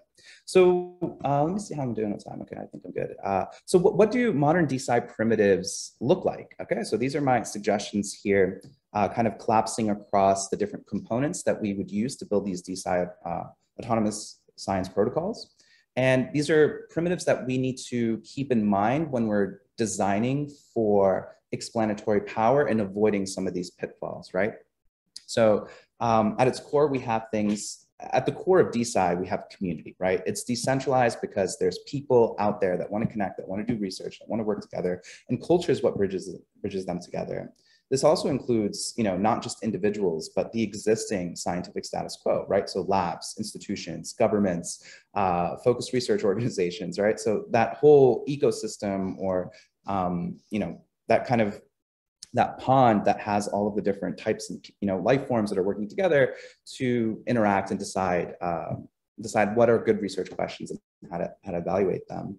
So the community, I believe, is pretty much at the heart of this. And funding and grant making is what allows this community to do what they do, right, as opposed to getting a job. And especially thinking about alternative funding mechanisms like fast grants or crowdsourcing, tokenomic sorts of systems, or crypto economics. And then also there's a role for traditional government grant making as well as philanthropic proceeds. And of course, as we've been seeing in kind of a recent trend, the role of equity and venture capital in merging these crypto economic systems with commercialization and applied research. So we also have execution. Execution are going to be basically the primitives that allow us to observe and perturb systems. So these would be, for example, decentralized networks of research laboratories, maker spaces, community labs, institutions, and other service markets, like, for example, what Lab DAO is doing. Coordination, right? So this is kind of a super category of all the mechanisms that we require to be able to debate and converge to specific models or specific understandings that's shared across the community, right? Like, how do we actually assess problems, and how do we, identify weaknesses and strengths of different explanatory models? And that's, I think, kind of at the heart of what's happening at ResearchHub. So this includes things like, snapshots, sentiment signaling and different types of forms or mechanisms of forms and polling. DAOs and sub-DAO models are really interesting here as well.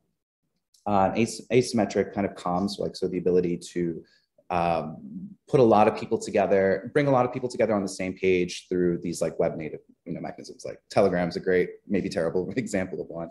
Discord's in that mechanism as well. So it's I think thinking of those things together as providing a set of tools that allow us to build a coordination, tools for coordination to establish community and culture and be able to do things like execute research that's been funded. The last two components I'm just going to briefly bridge over, and I think they're really important, which is synthesis, which we've been talking about, but thinking specifically in a modern context where we have these reproducible knowledge objects that allow us to do things like meta-analysis, allow us to build discourse graphs that track how a conversation changes over time, so that we can take a step back and ask the question, how does fire really burn? What is oxygen? What is phlogiston? And this is going to be really dependent on looping in the rest of the community, bringing them all up on the same page, communicating scientific results through publishing and sharing.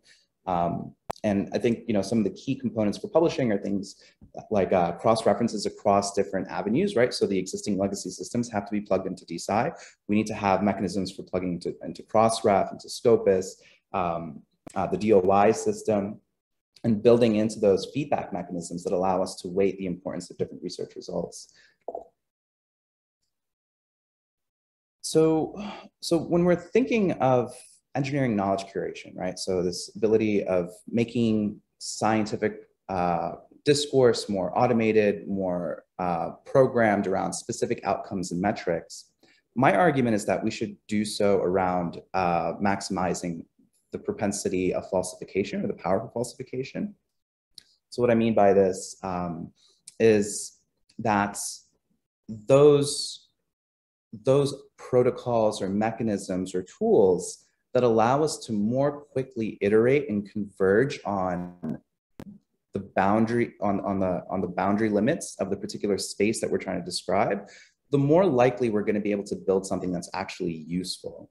And these primitive design principles regarding how we do that, this should be done out in the open. So builders, different types of communities should come together and document some open source design principles for their primitives, whether it's an astronomical community that requires very specialized hardware and software for converting signals from the James Webb telescope into objects that can be manipulated by any scientist around the world, right? And plugged into existing academic discourse in a digitally native, seamless fashion, right? Kind of like thinking about what DeSci Labs is doing with DeSci nodes, as an example.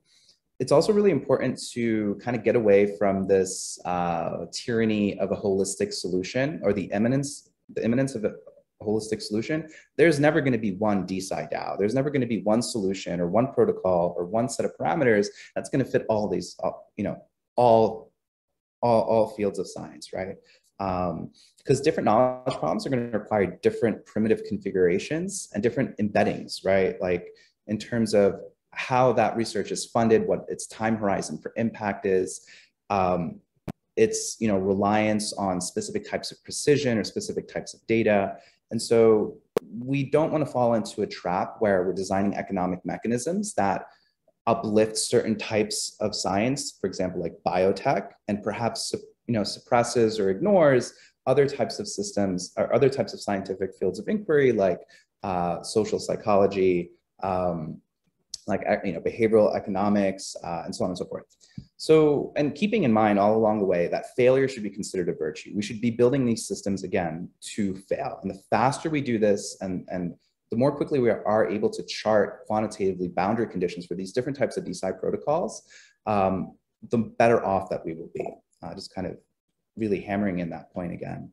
So that's all I have to say for today. These are kind of thoughts that have been coming up in some of the research I've been doing, thinking about basic protocol system design and how do we build autonomous knowledge curation protocols, and thinking about dissemination and what are some good primitives for that. So there's a lot more under the surface here. If you want to get involved in this stuff, join a practicing DeSci DAO. And ask yourself questions: what are the tools that are being implemented here? How is the community executing sense making in a distributed fashion? How are they taking those observations and synthesizing them? What are their tools for perturbation? And I think it's really important to practice kind of intentionality and understand that this is going to be a convergent process with many failures along the way. And yeah, help us design some primitives and deploy the DeSci architecture. There's an active conversation going on. Check it out at hack.opsci.io. You can also check out our blog on pulse.opsci.io to kind of get a feeling for how we're thinking about these things. And yeah, no, I don't want to take up any more time. So thank you for letting me wax philosophical on you guys on this Sunday. Appreciate it. If you have any questions, you can post them after this as well on the OpSci forums. Okay, thank you so much, Shady. That was really interesting. Thank you again for bringing your perspective on autonomous DeSci protocols. So as you said, since we're running a bit behind, I would ask anyone that has a question. I don't see any for the moment in the Q&A, but if you have any question, please reach out to Shady. Again, it's been a really interesting. I think it's a really interesting topic, especially for when DeSci goes into people start to learn more about DeSci and how they could actually implement all of these things. That would definitely be there's going to be a learning curve there, but I think it's really important that we start to bring this more and more into the traditional academic system.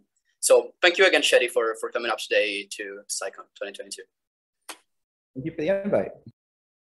So next up, we're really lucky to have Erik van Winkle, who's a core member of the DeSci Labs team focused on operations and community. His background is in applied organizational design, product development, and operations. Erik was also one of the core members of Constitution DAO, so tons of experience building distributed communities kind of aimed towards public goods. The title of his talk is Converting Intellectual Capital to Social Capital, Rebuilding Communication Pathways Between Scientists and the General Public. So Erik, great to have you. Good to see you again. Hey, Patrick, it's good to see you too. This has been an amazing conference to get to listen to. I particularly love everything that Eugene and Shady just presented on, and a little sad that I'm coming right after them, but that's okay. Really excited to talk to people about reconnecting the general public and science. So for reference, this is a topic that I'm incredibly passionate about. I'm not a PhD myself, always wanted to be one, but pretty quickly figured out in college that was possibly going to spend more time chasing grant money than I was actually doing research, and was recommended by a couple friends and family not to go for it. So excited to have found DeSci and this incredible group of people to kind of continue working through science and continue trying to bring it to the forefront of humanity and anything that anyone talks about. So what I want to talk about today is something that's top of my mind on a regular basis. I grew up in the southeastern United States, which for those of y'all who don't know is typically a hotbed for misinformation. And it's the kind of thing that tears people, friendships, families apart. There are a lot of problems that come out of this, and it's something that I've been wanting to solve for a very long time. So the moment that I saw the work that DeSci Labs was doing and the larger DeSci space, I didn't really have a choice but to jump in. So what I'm going to be talking about today is converting intellectual to social capital and how we can use this DeSci movement to try and rebuild some of the communication pathways between scientists and the general public. So it's one thing to rebuild the pathways between science enthusiasts and scientists, but as we saw during the COVID pandemic, we actually do need to rebuild pathways between the entirety of the general public, because a lot of the problems that we face in today's society are wildly complex and require extensive coordination to have any kind of an impact. So I think that DeSci has a lot of potential to move forward with that and to make a meaningful difference in this space. So the first thing that I want to talk about is different kinds of capital that exist in the world. And what you're seeing right now is just one framework. There are quite a few out there, but I think it does a good job of explaining where I want to go with this. So you can almost think of these different forms of capital as a type of language, where the base capital of the world is undoubtedly financial capital. How much money can this make? How much is that going to increase my quality of life? That's going to determine whether or not I do something. But as Eugene kind of mentioned earlier in this call, he doesn't value financial capital nearly as highly as he values other forms. Intellectual was the one that he put out there first and foremost. And I think it's important to realize that all these forms of capital have different allocation and valuation preferences for different groups. And that if you think of them as a language, if you're someone who values intellectual capital and you're trying to speak to someone who values social capital, you are quite literally speaking a different language. It's something where it's not that you're not saying the right words, it's that there's no possible way that it can come across. So as we start to think about how to rebuild the connections and trust with the general public, we need to be aware of this difference in language, of this difference in culture, and of this difference in capital allocation and valuation preferences. So academia tends to value intellectual capital. As someone who's coming into the space, just seeing it for the first time, the, I guess, importance of citations has kind of hit me in the face like no other. Your ability to come up with an innovation determines your career. That being said, the general public, while they do value intellectual capital, their base capital is going to be much, much closer to social. You could also make an argument for cultural capital, but I personally believe that it's social. And one thing that we kind of see is that there's no efficient conversion between these two. There's no direct translation between intellectual capital and social capital. And that leads to a lot of problems because what one group values heavily, the other doesn't necessarily value quite as heavily. That leads to a lot of miscommunications and a breakdown in these communication pathways that leads to eventual mistrust and people not taking the COVID vaccines. One of the things that I see as being wildly powerful in the decentralized science movement is the ability to reconnect intellectual and social capital.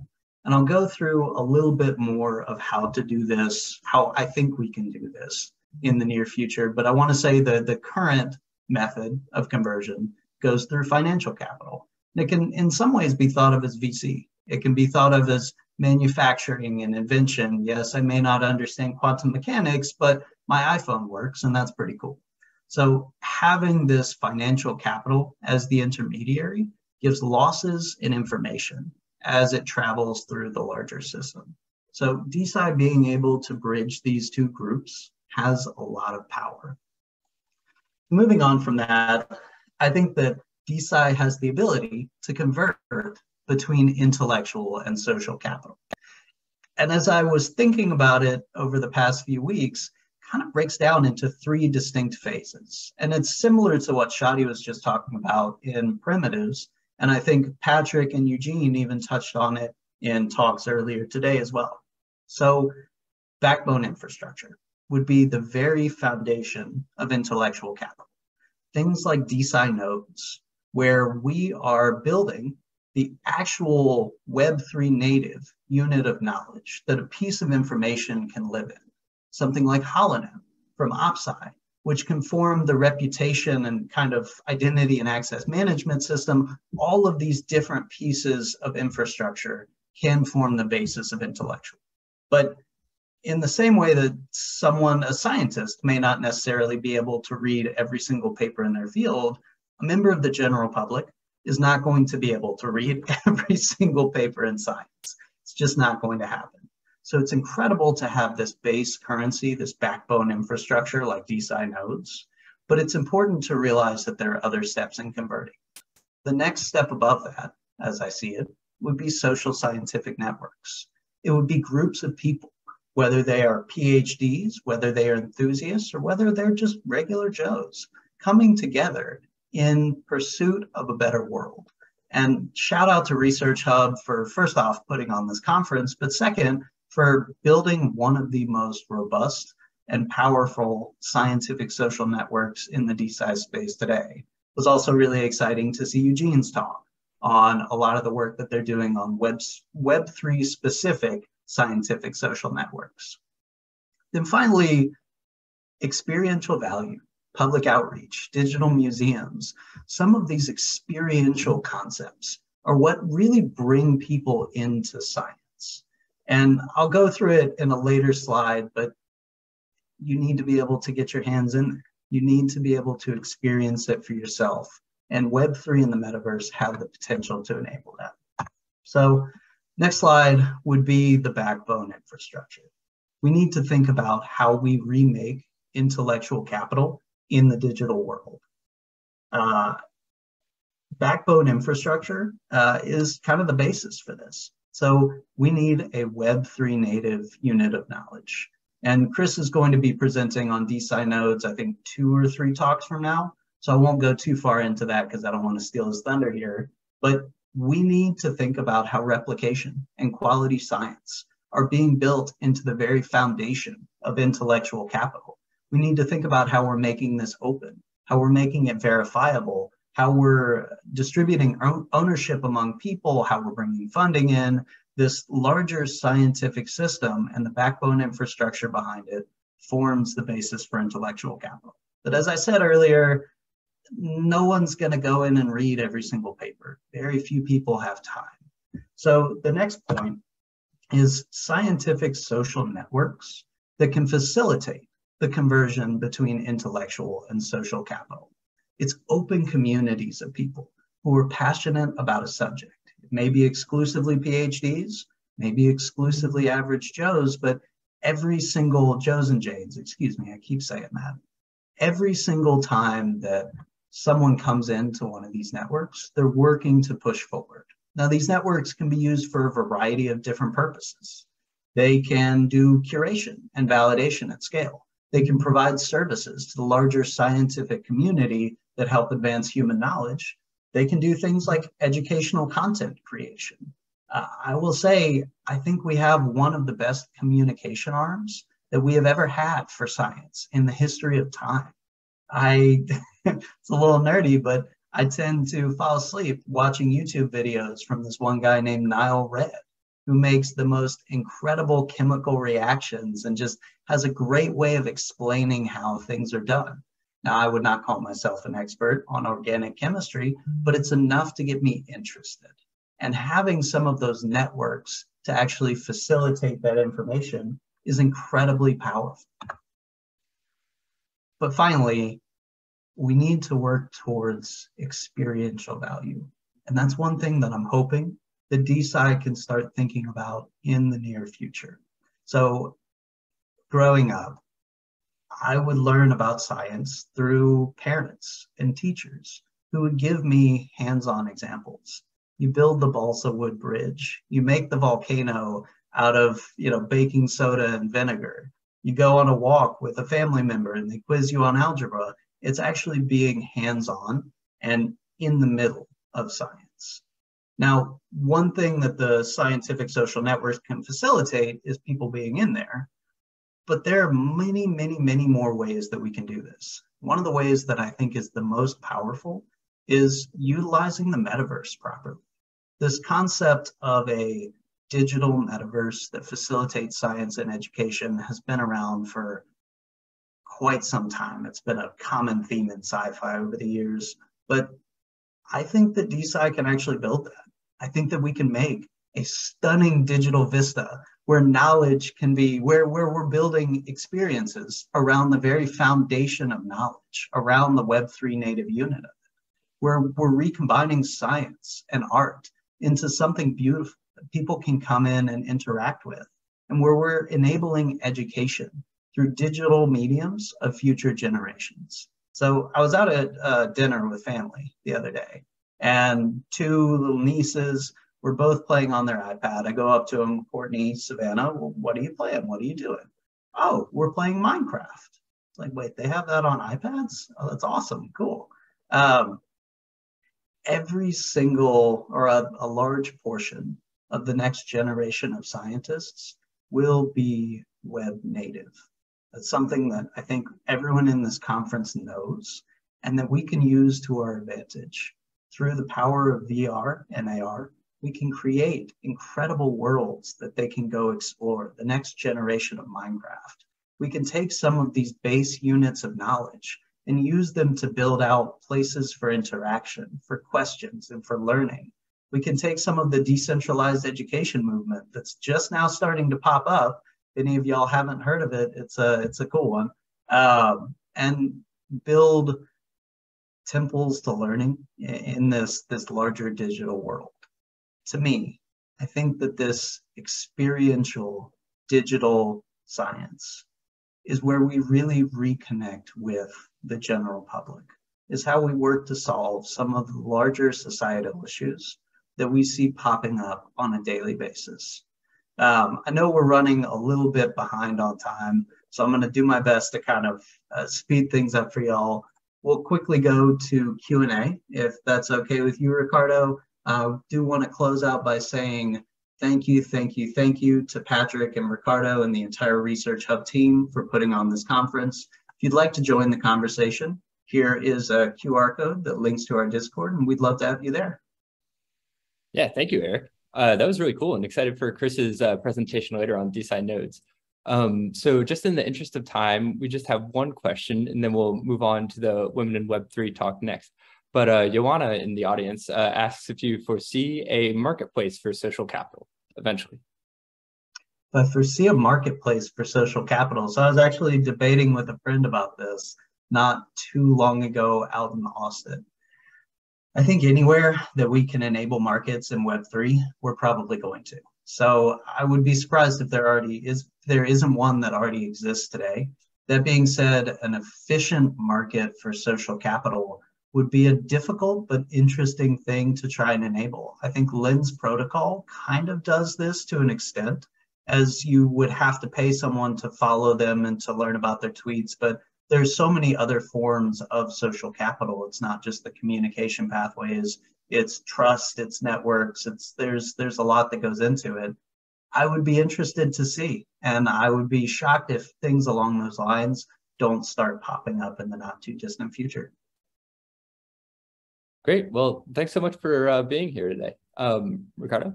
Thank you, Eric. It was really a pleasure to have you. Thank you very much again. Thank you.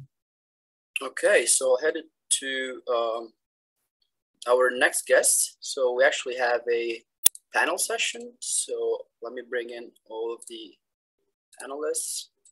Let me just do a brief introduction. So we have a panel session with women in Web3, Web3 women in science. And the mission of Web3 women in science is to address the critical underrepresentation of women at the intersection of science and Web3, sometimes referred to as DeSci for decentralized science.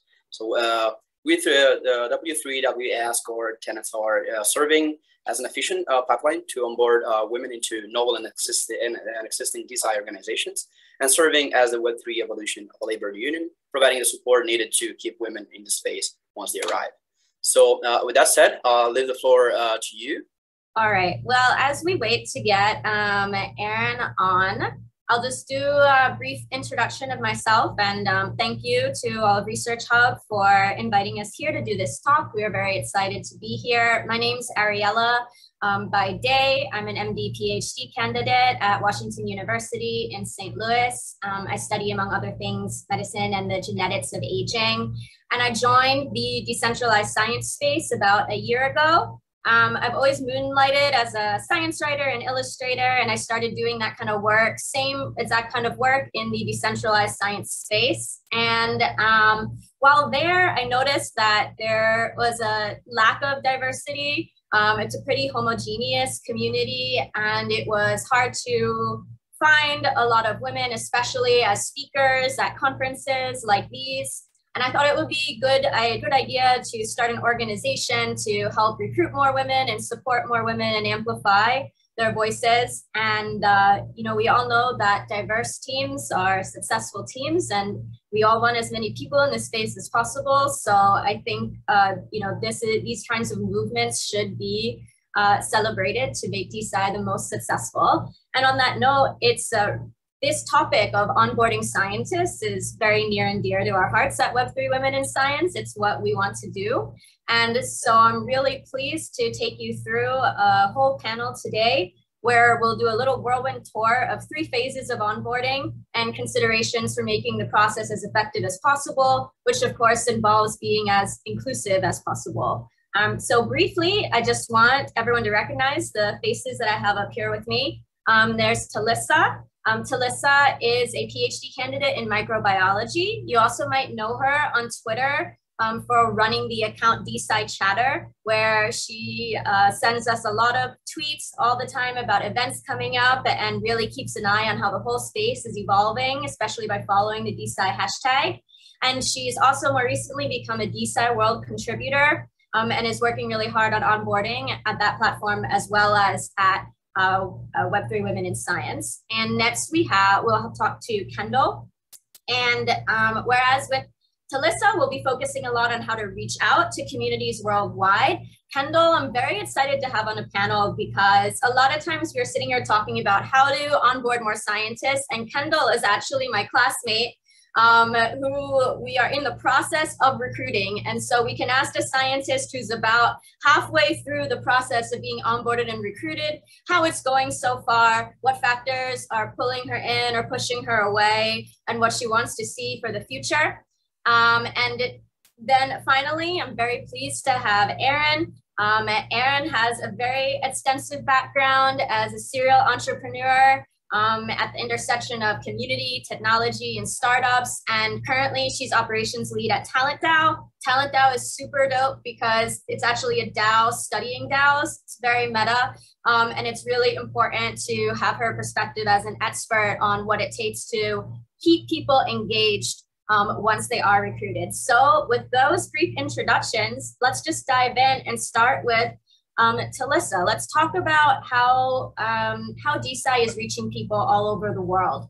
So Talissa, do you think that existing scientific institutions are doing a good job of capturing the world's scientific potential? Yeah, thank you, Ariel, for the introduction. I'm excited to be here with you all. I'll be upfront and say that I think that science has long been this activity that is elite, and it's dominated by the elite, and we uphold this history today through academia. It's often that science is not considered, good or credible unless it's tied to an investigator who is a part of or adjacent to the academic institution.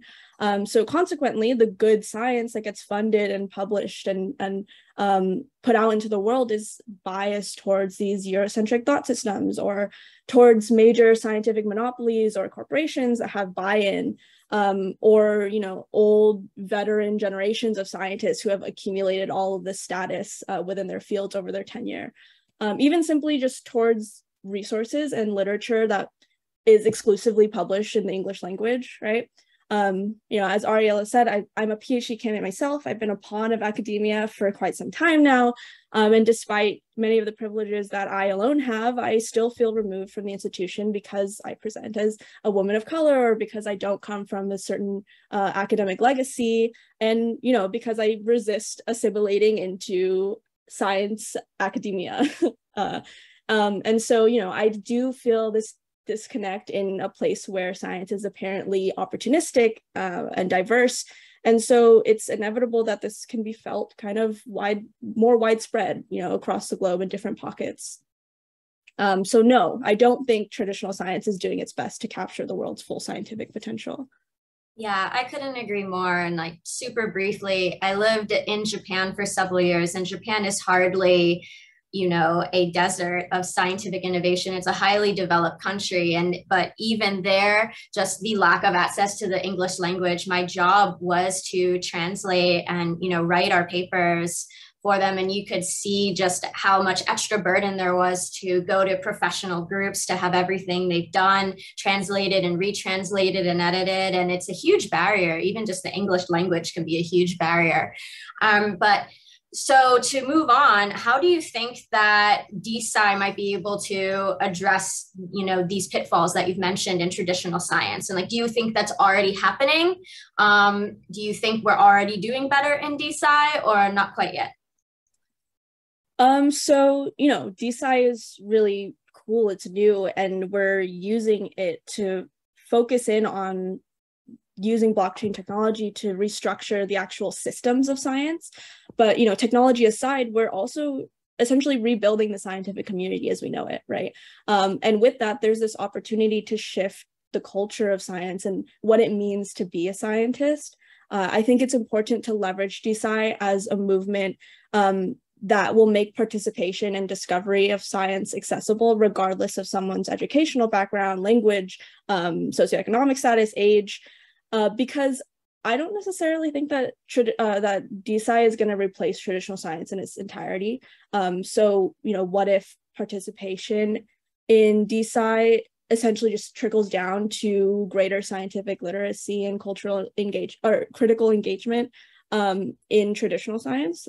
So, you know, I'll say that I don't think we're at this level yet where we can start like pushing forward into these higher level applications of DeSci, like on a cultural and societal standpoint. But I do think many of us have good intentions and we're trying to think about this, but it's going to take a real effort and challenge to break down what we already have come to recognize as the convention of science alone, but also Web3, which is yet another cis male dominated community with its own conventions and jargon and exclusionary barriers.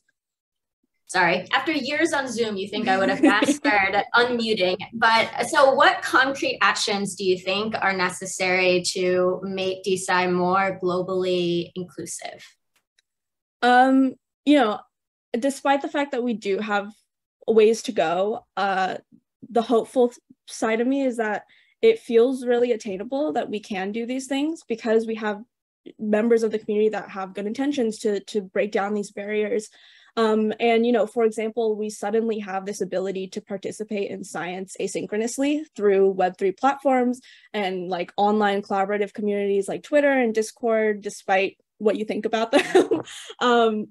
These are just tools that are always available. And this alone opens up this whole new layer of participation that doesn't necessarily exist or is rarely validated in traditional science. You know, and so thought systems or ideas that are otherwise underrepresented or unavailable by way of traditional science are now being put into this very collaborative floor and, you know, broken out of their own echo chambers or et cetera. You know, as you said, I am also part of the DeSci World Core team, so shameless plug, but we're super focused on building and facilitating a community that serves as sort of a gateway to everything you need to participate in DeSci.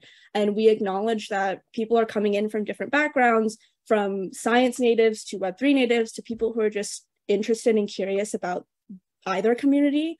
And so we're hoping to leverage the community itself to build around its needs. And I think that's something that should be adopted in various DeSci projects and communities, if not already. You know, to be more concrete, we're focusing on endeavors like resource and document translation as a really basic one, peer-to-peer opportunities, open community participation and quorum, just, you know, these endeavors are, of course, all with intention to foster participation from different backgrounds in science and in Web3. Yeah, those are really great points that you bring up. I think in particular, the asynchronous communication, how it's socially acceptable to coordinate scientific endeavors now using Discord or other messaging apps, whereas traditionally in academia, we're used to having meetings in person pre-pandemic and over Zoom, at least during the pandemic. Everything just sort of shifted to online, but remained otherwise the same. In fact, I think we have a lot of more meetings now somehow since people discovered Zoom.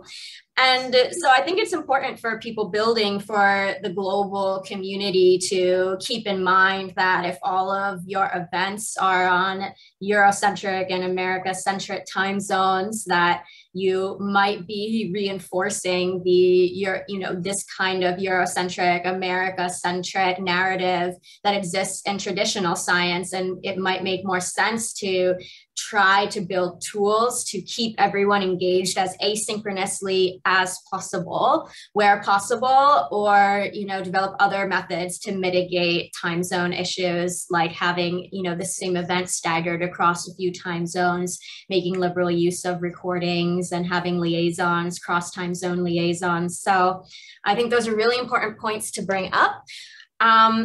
I want to talk a little bit, now that we've discussed how to reach a global community, and Talissa brought up some excellent points about having resources available in native languages and recognizing people coming from different cultures. So now let's say that we have sent out information in an accessible language, in an accessible format. You know, is that enough? Let's move on to Kendall here. Is that enough? Just, you know, the existing literature, you speak English and you're on our time zone, and you have, you know, seen some materials that have come out explaining what decentralized science is. Is that enough to get you excited about it? You know, what do you think is necessary after the phase of like getting reached with the information? What is necessary to move from I've heard of this to I'm participating in this? Yeah, thanks for the kind introduction and for the opportunity to speak. I would say initial reaching is an important step, of course, in garnering interest from a large audience, but there should be an emphasis on maintaining opportunities for engagement for people at multiple levels. So considering the accessibility of the platforms being used, if you're talking about from a cryptocurrency financial perspective, are there going to be investments required meeting people where they are in terms of price point? And really thinking about, especially for scientists, I think this community and this intellectual engagement piece. So identifying strengths that, I'm speaking as a scientist, so identifying strengths that scientists could bring to the table, what perspectives you can offer.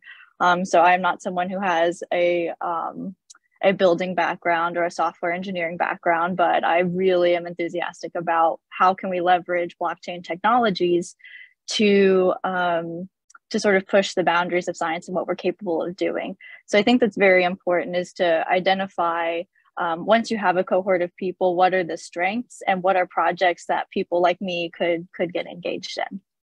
Yeah, and so speaking of you specifically, just even though it's an N of 1, you as a scientist, what really clicked for you? Like, what made you feel more interested in this space and stopped you from continuing to scroll to something else? What was important to you? Yeah, so really feeling that starting out, my participation, my perspective was going to be valued. So initially I had sort of run into on Twitter different accounts related to blockchain technologies, different DAOs. All of these are very new concepts for me. And so this also speaks, I think, to the importance of the network effect. So thinking about who are you connected with? And I just so happened, as your classmate, to be connected to you on Twitter, and also following the Web3 Women in Science account. And so that was an important gateway. And I think there are positions for organizations to sort of collect people with common interests and help facilitate them in terms of, here's a direction that you might want to pursue in terms of how can you apply your science background. And so then I became sort of a moderator on the Web3 Women in Science Discord, so joining all these different Discord communities. So that was sort of my initial entree. And what kept me here really is not only the potential of the blockchain technologies to be applied to specific scientific concepts, but the possibility of holding people accountable, not only in terms of the quality of the research that's being addressed. So how can we use, for example, a token system to reward people for putting in that time and effort that it takes to review a publication, which we all know takes, well, if you're in science, you know that a quality peer review takes a lot of time. So that's one metric of accountability that I think the space can offer, but also the accountability to diversity, equity, and inclusion. So how do we build from the ground up a community that reaches people from all different backgrounds, experiences, and global communities? So I think what I'm hearing you say is that some of the failings in the traditional scientific institutions with accountability, both in research conduct or misconduct, as it's been in the news a lot lately, and in issues of diversity, equity, and inclusion, made you feel like you wanted to explore potential new paradigms, and then that brought you here. And then you also mentioned the network effect, and I just want to pull on that thread for 1 second before we move on to ask Erin some questions about engagement. So can you define for us what you feel is the network effect and then why it might be important?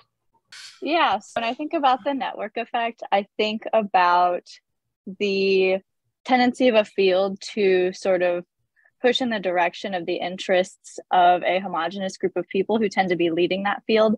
And that is in large part determined by this network connectivity of the people who are advancing that particular field. And so that's important when we're thinking about building a DeSci space, because the people who are connected to each other and are then setting the agenda of a particular organization, we should be very conscious about who we sort of bring, whose perspectives we bring as we make organizationally defining decisions.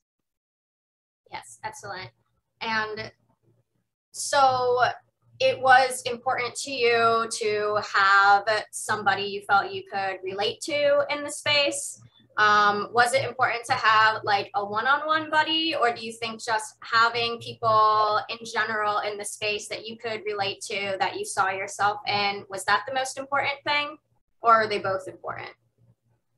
Both are important for different reasons. So the concept of someone who looks like me, has similar background and experience as me is one thing, but also just the one-on-one buddy situation. I mean, I think about the first time that Ariel and I were sitting in a bar and she, mentioned the Surge Women token was about to be minted. And so I minted an NFT in a bar for the first time. And so that one-on-one connection is also a buddy system, I think would be helpful as well.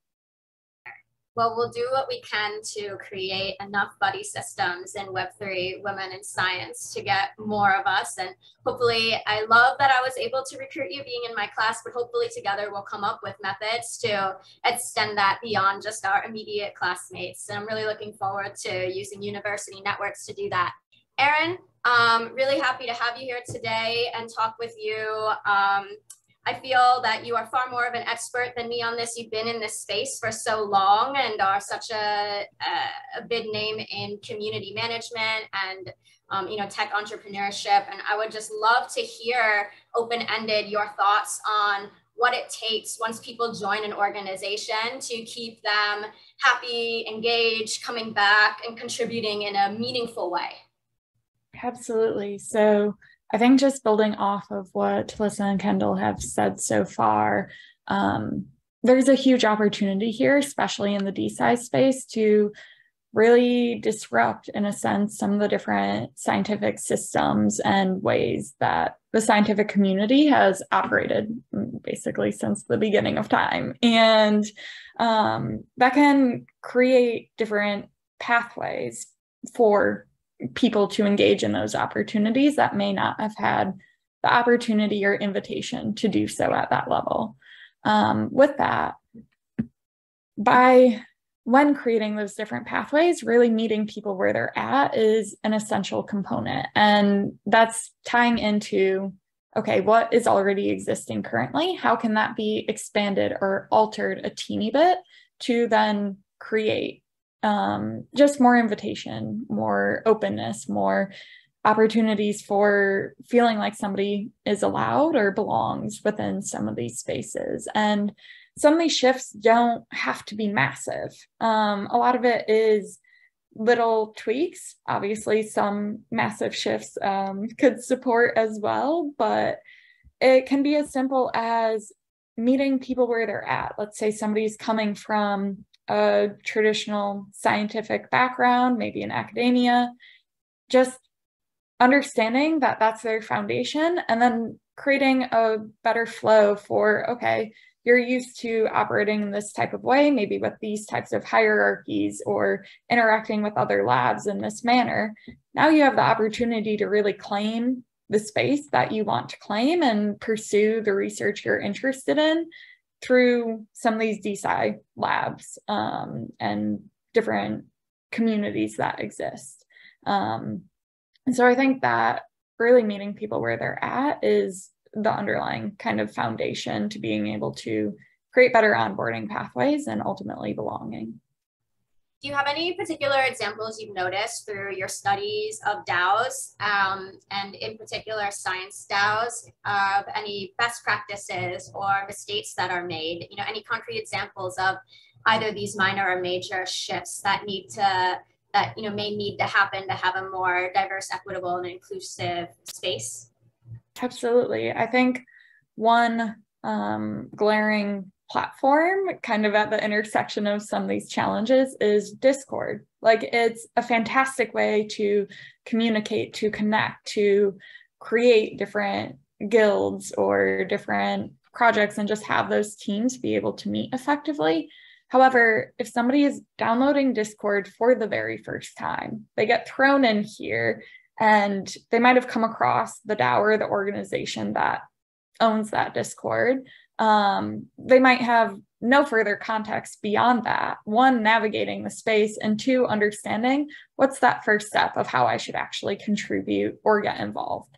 So really providing a little bit more context as to what somebody is stepping into when entering some of these different technologies, whether it's Discord, whether it's creating a wallet for the first time, and what that looks like or why that matters. That's obviously expanded beyond the DeSci space as well, but I think DeSci is kind of uniquely positioned in the sense that a lot of folks that might be coming in may not have a purely technological background, whereas other DAOs might attract more people that have that technological background and might have just more exposure to some of these technologies previously. Whereas in this space, a little bit more support and guidance along the way could do wonders. So even perhaps on the website, you know, where near the button where it says join Discord, maybe instead having like two separate buttons that's like, first time on Discord, click this first. And then, you know, describing in documentation what's going to happen, what you need to do first so that you don't get blocked by the verification bots for being too new. So do you feel, so like, you know, just having more extensive documentation, acknowledging that people coming in might be using things like Discord for the first time, do you think that's enough? Or do you think that there's something inherently non-ideal about Discord that we'll have to face at some point? I think how DAOs and communities are engaging with Discord is continuing to be discovered and explored. So I don't know if there's inherently a flaw with different technologies, but rather in how it's being used and for what communities it serves. With that said, if there are other platforms that scientists are used to communicating and convening on, maybe that's actually where DeSci should live. Or maybe a platform that resembles the spaces that they're used to operating in. Going back to your point about kind of having that context on the website, I think also positioning some of that context in different types of ways for each person's preferences. So some people prefer video, other people prefer an onboarding call, other folks just want to read through a quick like white paper and then they're good to go, they can dive in. And as we're looking at the Web3 space in general, it's very oriented towards the people who feel and have the psychological safety to jump into projects and really claim like, oh, I'm going to go make this new initiative happen. And through just how traditional science has pushed down certain types of people, some folks may not have as much of a foundation to feel they can jump in to that type of level. So just recognizing different onboarding approaches for different types of scientists as well. That's excellent. And it looks like we do have a couple questions in the chat, you know, in the last 2 minutes or so. And I think, Aaron, I think we can just keep going because I think you, I think that this is a question I would like to ask you. So this is a question from Shady saying, how can we improve on existing scientific training and mentorship programs with distributed research networks and using Web3 technology? So I think this basically means what do you think DeSci can do in the context of scientific training and mentorship specifically? Do you have any thoughts on that? Yeah, just due to the decentralized nature of DeSci, different early career scientists can have the opportunity to engage with mentors or other training opportunities that on a global scale. Whereas before, all of those different labs and opportunities weren't quite as connected. So I think there's a massive opportunity for that to happen here. Right. And that goes back to what Talissa was saying about the beauty of, asynchronous global communication. And I think as technology progresses, we already have translation technologies, for a lot of languages where you can send a message in your language and it gets received by the other person in another language. So there's a lot of potential here. All right, I think it's time to wrap up. Thank you so much for joining us. And I would like to just leave everyone with the message that if you are interested in what Web3 Women in Science is trying to do with bringing more diversity, especially gender diversity, to the DeSci space, anyone is welcome to join our server, our Telegram, our events. This is not a women-only group. Some of our most avid contributors are men who just really believe in the mission of recruiting a more diverse population to DeSci. So please feel free to come in. Please feel free to talk about your organization if you're interested in recruiting more women to your organization. And thank you again, ResearchHub, for having us. Yeah, thank you very much. That's a great chat. So up next, we have Adam Draper. Adam is a founder and managing director of BoostVC. He's a two-time entrepreneur and fourth-generation VC. Deals with some of the wildest sci-fi tech concepts, exoskeletons, backpacks, rockets. He co-founded Boost after his success as an angel investor in companies like Coinbase, Amplitude, and PlanGrid. And he can also drink an entire bottle of Tabasco in 43 seconds. So a man of many talents. Also, just one other thing I wanted to throw in here is Adam is maybe the first institutional investor who's really been carrying the torch for DeSci.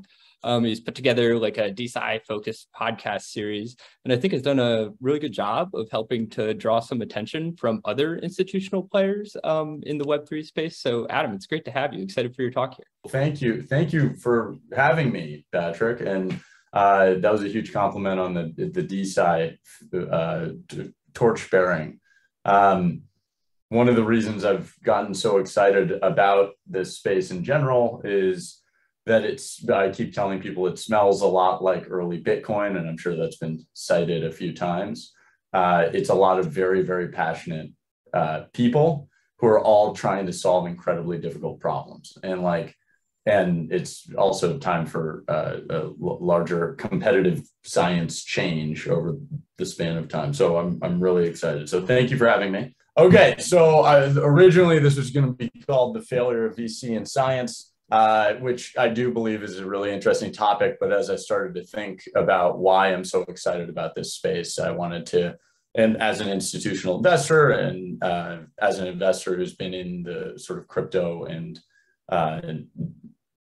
Bitcoin crypto space for about a decade now. I wanted to sort of give an overview of how I'm thinking about it, why I'm so excited about it, and why it is going to be a seismic change.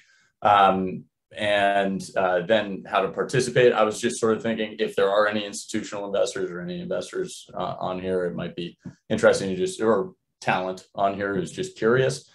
And then listen to my podcast. I'm dropping the first episode, which is with DeSci Labs on Monday, I think Tuesday. And I've recorded, I think, 6 episodes. It's going to be a 10 episode series on the BoostVC podcast that's all focused on just DeSci. So I'm really excited about this space holistically. It's going to be super fun to track over the next decade. And I think it's the best place that I could be spending my time. Okay, so a little bit about me. My name is Adam Draper. I'm the founder and managing director of BoostVC. We've invested in something like 350 startups. I've invested collectively across 400. Some of my earliest investments were things like Coinbase, and at one point, I mean, when I met Brian Armstrong, who was very excited about this space as well, obviously from his chat a couple of days ago, he said at some point the world's going to be on one financial infrastructure. And he said, we're going to be the easiest way to buy a Bitcoin. And that was sort of my trip down the rabbit hole through the cryptocurrency rabbit hole, as we call it. I started to really think about why Bitcoin was such an innovation. And the thing that I stumbled across was that what we're losing is trust in institutions as a society. And so I started to really brainstorm about other institutional trusts that might be being lost. And I realized that there was this emerging industry of scientists who were rebelling against the system. And so that was incredibly exciting to find out, in the same capacity that Bitcoin was really a revolution, that it created a competitive space to bring financial products. It's not, I don't necessarily think of it as finance versus the crypto space. I think of it, them working hand in hand so that they both get better. I think we need institutions actually to grow industries. And I think the same thing's happening with academia and publishing. We needed a competitive space for this stuff to happen. So I'm not an official scientist, but excited about DeSci. And the one thing that has been consistent across my entire career is that I'm just obsessed with early stage breakthroughs and the communities that form around them. A little bit about me. I love comic books. I have an enormous collection. My favorite comic book is a comic called Invincible, that it was created by a guy named Robert Kirkman. And I was raised on Monopoly. So I am going to bring up some of these things throughout the whole thing. Not Monopoly, actually. I just wanted to say it because Monopoly is awesome. I play any board game. I should just say board games. So why I'm here? I'm going to be investing very heavily in DeSci. We're in the process of sort of allocating our first couple checks right now. It reminds me a lot of early Bitcoin, and it's time that we have an alternative space to compete, to create a competitive space for science against classic academia and publishing. I know that tons of people have been talking about the misincentive structures of current academia and publishing for science. And really, I'm excited to have a role in this new community that's being built out. So a quick thing on BoostVC. Our mission is to accelerate the sci-fi future. We've been doing this for 10 years. We've invested in about 350 startups. And we believe that sci-fi tech startups of today will become the most iconic companies of tomorrow. And it's because they do. You can think of things like SpaceX is in battling the institution of Boeing. You can think of Tesla was a ridiculous idea. An electric car 19 years ago was a ridiculous idea. Martin Eberhard was actually the inventor of that, which I'm going to probably bring up later. And there's just, basically, if you are experimenting on the tip of the spear in sci-fi or in technologies, those companies always end up changing how the world functions. And I was able to see this from the ground up with Bitcoin, the Bitcoin ecosystem. And that was a very special thing for me to be able to watch. So we finance rebellions against legacy institutions. Again, exactly why we're focused here. And the size check we write is $500,000. So if you're an entrepreneur and you're interested in potentially building something in DeSci or science or whatever it might be, we love taking on difficult challenges. We love mission-driven founders, and we love to support ecosystems. Also, just talk to our founders. Like I think generally, holistically, people enjoy our company. I'm seeking partnership and friendship. So one of the things, so I wanted to title this Competitive Science, because I think that's really what this is about. Suddenly we're moving from a institutionally controlled scientific method And we are evolving to a global talent pool community. And we have seen that transition happen with DeFi and how ownership on the internet has changed the world. That is what is taking place in Discord servers everywhere in the decentralization of science. And so it's institutions versus DeSci. Why DeSci? So something that I've been, on these podcasts that I've been recording every single time, what I start with is, what is science? I think there's a really interesting thing, and I'm obviously not a scientist, but the one thing I remember from 7th grade science is that it was a process. And the really fascinating thing that I feel is really important for people to always remember is that it's the process and pursuit of knowledge. It's not a fact. It's not, it is the pursuit of truth. It is the process and pursuit of truth. And that is the thing that I've started most of these episodes of the podcast with, because everyone has a sort of more personal definition to themselves of what science is. But the one common theme is that it's a process. And I think that DeSci gives a space for a competitive process that is not controlled by any specific institution. And why does this matter? I mean, you're all most of you are probably bought in already, or you're trying to learn more about this space. The question that I always ask with Bitcoin, people have their heels stuck in the ground when there's new technologies involved. I remember talking to my grandfather, who I love dearly, and I still have breakfast with every 2 weeks. But I was going all in on Bitcoin, and we were the first fund to ever go all in on Bitcoin. And I said, I'm going all in on Bitcoin. He said, there is no possible way that this works. You need a government to create a currency. You need it. Like, people forget, it's only been a decade, but like the mind shift that's happened where you could have a currency online globally is crazy. Like, that mind shift changed a lot. And my grandfather was like, there's no way that this works. That's sort of what a lot of the people here are going to be met with. A lot of the people who are building in this space are going to be met with the challenge of why you're spending your time in DeSci. And the hard part's not when you get to argue about it. The hard part's when it gets dismissive, when people say, is that thing still a thing? Like, is there really still a competitive space for this? And that, in 2014, 2015, I would say that was when that happened. So the legacy financial institution, I think, is analogous to the scientific publishing institutions. And we are dealing with a very controlled system where the skewed incentives are for being published rather than creating breakthroughs. And I think at the base of that is very exciting thing. DeSci is controlled by everyone. I also think one of the coolest parts of it that I will get into and define a little further is that I believe it's going to flip the script on who gets compensated. And that's one of the most exciting parts of this as well, is that inventors, you could be an inventor and be one of the wealthiest people on the planet. That is a transition that is going to be happening. You can be an inventor, a scientist. You can be the person. Yeah, we'll get into that a little bit. So one of the things I wanted to really distill down on during this presentation was scientific advancement. One of the things that why it matters is that it advances history.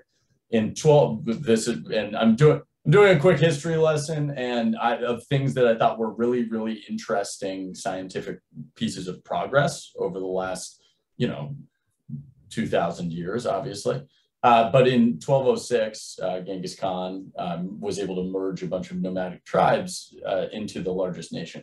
Now, this might not sound like a scientific advancement, but the reason he was able to do this, one of the key reasons that, anytime you read about this, they will bring up, is that they had a lot of armor was very heavy and big. And the Mongolians, they would actually use very light armor.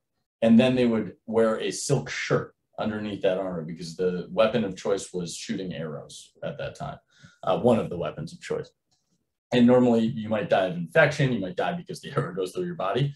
And what silk does, the arrow would rarely penetrate the silk. So you're able to actually get it out of your body. Now, the thing about Genghis Khan, though, is that he got all the credit for this, but there's some person who realized that silk was basically impenetrable by arrows, and which dictated the terms of war. And so the value was actually accrued by Mongolia, but Genghis Khan in this capacity.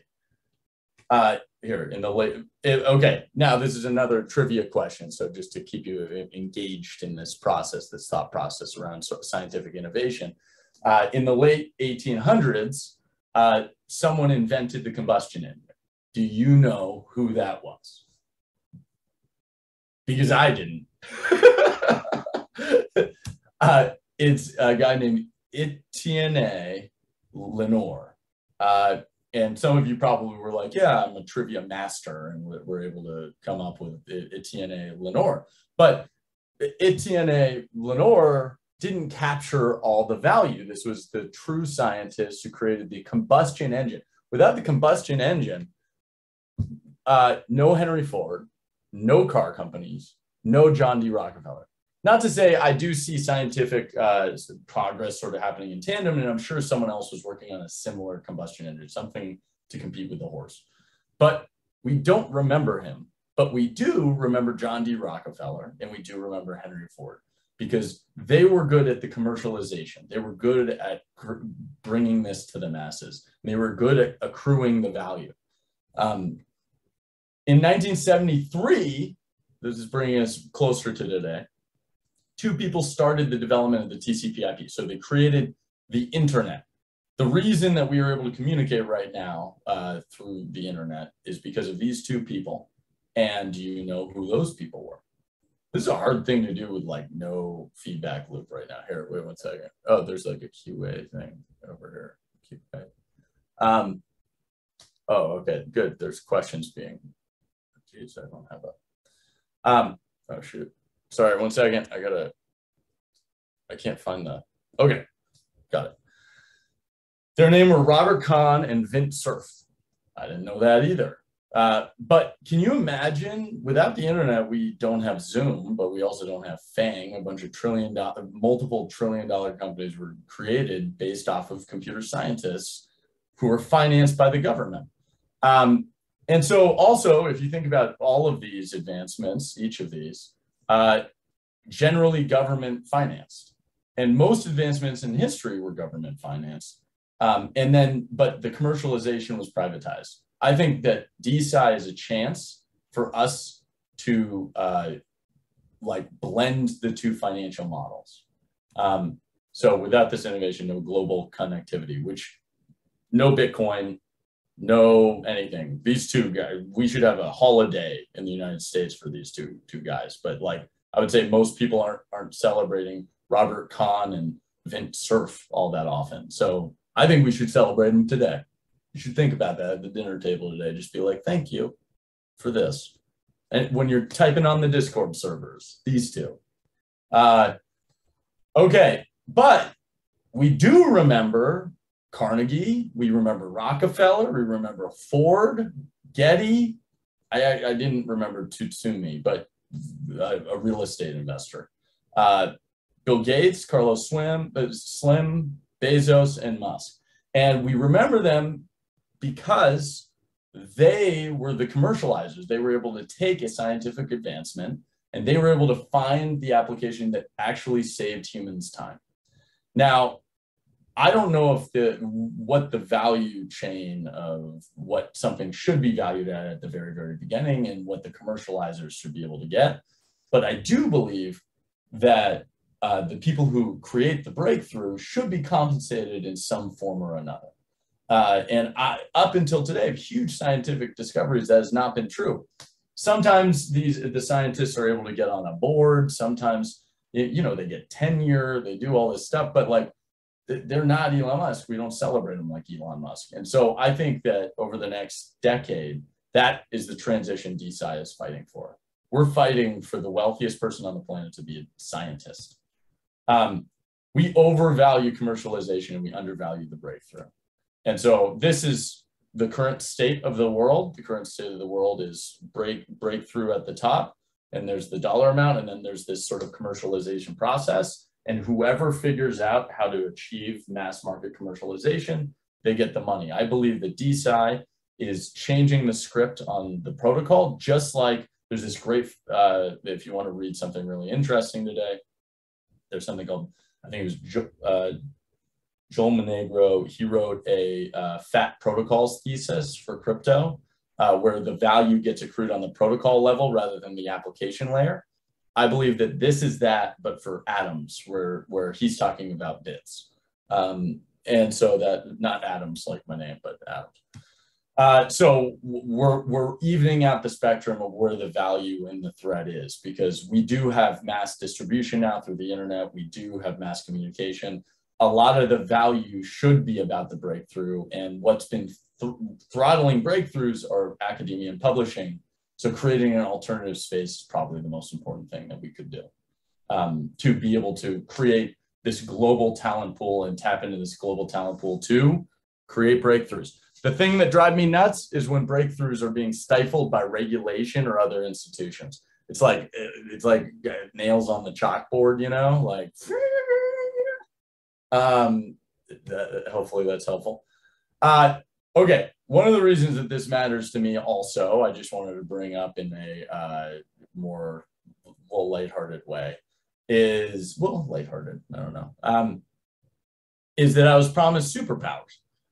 Science promised superpowers, right? Like, if you think about it, Iron Man being able to fly individually, Amazing Spider-Man got bit by a radioactive spider, and the X-Men, by the way, I know too much about the history of comic books, but basically when Stan Lee got bored of the, like, everyone gets a superpower through radioactivity, like if you list off a lot of the people who got superpowers, it was like, they're like a couple forms. There's gods, there's people who got like radioactively done, and then there's the people who are biologically born with a mutant gene. And like, so he created this new idea of biological mutant genes, which, you know, CRISPR is probably going to be able to deliver to us someday. Without Marie Curie, we wouldn't have radioactive comic book superheroes.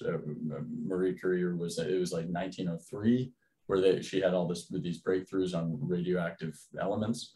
Okay, so ingenuity, radioactive, genetics, like these are three different breakthroughs throughout history. People trivialize what comic books actually are, which they actually become mass market because they deliver a core character who's at the soul of a society at the time. Iron Man, Stan Lee actually created, this is a little off topic, but I think you might remember a little more of this presentation if I give you this.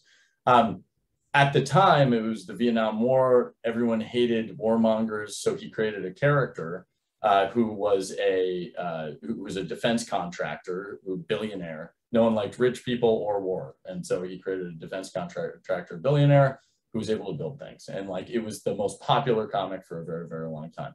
I won't go into the history of all of these, but it's fun if you want to talk about that later. Yeah, and so without different pieces, without these different, like in 1969 and 1943 and 1953, we had huge scientific advancements. We had, we got to space, we go to the moon, Marie Curie and Einstein with Manhattan Project. So we go from radioactive elements to like Manhattan Project, which actually built a nuclear bomb. And thus we have all these radioactive like superhero characters. And then I used Watson Crick modeling of the DNA as a big piece of this. So and that was a big piece of biology, which brought about X-Men. So I believe that over the next, so my belief is that over the next decade, 3 of the wealthiest people are going to be a scientist, a teacher, and an artist. And it is because of the collapse of institutional trust and building these alternative spaces that these careers get to target new financial incentive structures And so I believe that and if you think about it, this transition is starting to happen. You could claim Bill Gates is a computer scientist. You could say Elon Musk is a scientist of some kind. But I actually believe that what's going to happen on this spectrum, where at the top there's a breakthrough and at the bottom there's commercialization, you're going to be able to make money at each point of it for the commercialization, rather than just making money when you're selling to humans, because there's a free market for all this stuff. It's going to be, it's a very, very exciting way to incentivize breakthroughs. And okay, again, hopefully you understand why I'm excited about this. How to participate? You want to meet with, the way to participate is join all the Discord servers, talk to all the people who are really building these companies and projects inside of the ecosystem, get hired by them. The other way to there are projects you can buy tokens, you can invest in the companies. There's or just start to like finance people to research this, like research some science. So I think that's a very exciting way to do it. And then the last thing is listen to my podcast. It's where I'm exploring with DeSci Labs and Molecule and ResearchHub, and we explore why DeSci, why is this going to change the world? Thank you for listening to my presentation. Here, I'll stop the share and I'll go to, awesome. And I'll answer some questions, I guess. I see a question, that's why I was going to ask. What are the main characteristics of an investable DeSci startup project? So, Daniel, thank you for asking. So I always think it's the same amalgamation of a company or a project. You need people who are, and the success is determined by commitment. I have seen success be determined by commitment throughout my entire career. You either need a mission where people are committed to the mission, or a group of people who are committed to the partnership of people who they're with. And that's why crypto was so powerful, was most people were really talented and they were committed to each other and the mission. And so I think that these collectives of DAOs or companies or whatever you want to call it, all these things are just organisms in order to get the best people possible to solve the hardest problems, right? Like, who cares if it's a company? Who cares if it's a project? It's the way in which you're incentivizing people to grow and solve that problem. And so that's what at the core of BoostVC, what we've always thought is like, it doesn't matter as long as you're making progress, whether it's a company or a project. And sometimes you have to start as one and become the other, or become the other and start as one, like you have to figure out what your path is. For the right reasons. You don't just launch a token to launch a token. You don't just you need to create you need to be on your own mission. I hope that helps. I think that it always starts with a few committed individuals who believe in their partner or the mission, ideally both. What are Boost's goals when investing in DeSci? How do you balance public goods with business models? Look, at the end of the day, I am like I'm a capitalist, okay? Like, and it's the worst ideology except for all the other ones, right? Like, capitalism is the best way to take care of your neighbor by creating mixed incentive systems, well-designed incentive structures.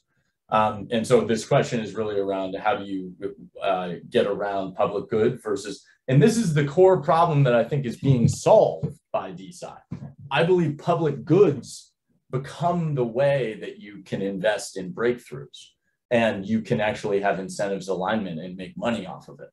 And that's sort of the really, really exciting part of this movement to me, is that it's a global experimental talent pool trying to create breakthroughs outside of academia. And I believe that there's going to be some structure like the LLC or the C Corp in the United States that globally will be accepted as a tokenized DAO that will align incentives and grow value. it's still an experiment, and you have to think of it that way. You can't think of it as, you have to think, hey, I think this is the best way to raise money and align incentives for me to solve the problem I'm trying to solve. And so that continues to be true. Amazing specification about breakthroughs and regulations. Yeah, I mean, I started, my first company I ever started was a company called Expert Financial. It was a secondary market for private securities. And after 4.5 years, we failed, but I learned a ton. And like, I learned about people, I learned how to make progress. I learned a ton of stuff that I was able to use to help other founders start. And in my head, I was like, I let my Series 7 and 63 expire, which are the regulatory like permits for you to actually like function as a broker. And I let them expire because I was like, I don't want to ever work in regulated markets again. First market I get into, crypto. so that's been fun. And then, do we need government to enforce the commercialization of science to pay back a percentage of their earnings breakthrough sciences?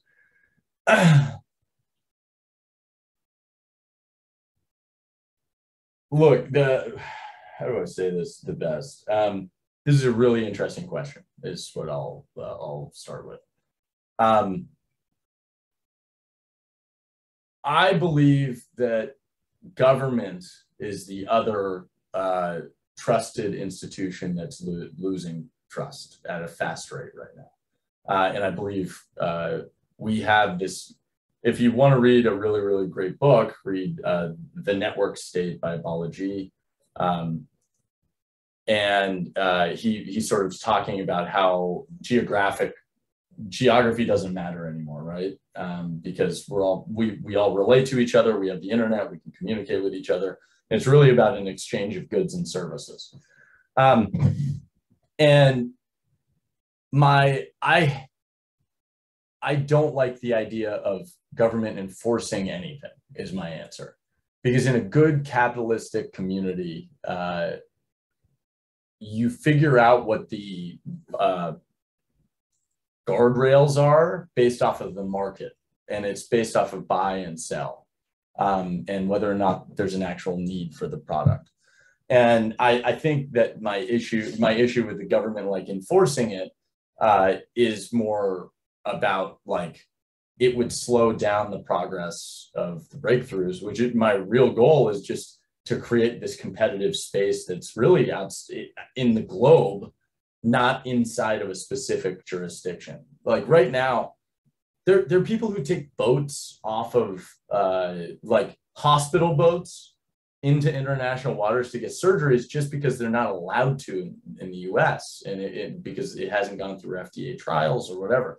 Like these experiments are already happening and we're not letting them happen. So, but we're not allowing like innovation to take place even if people want it. So that's sort of like, I would love I see what the intent of the question is. My real goal is, I think NFTs enabled creators in a way that hadn't been possible before. NFTs are going to enable people in science the same way, where it's really about intellectual property and showing the beginning. All we got with crypto was replacing trust with mathematical proof. And so you can prove you have one thing, right?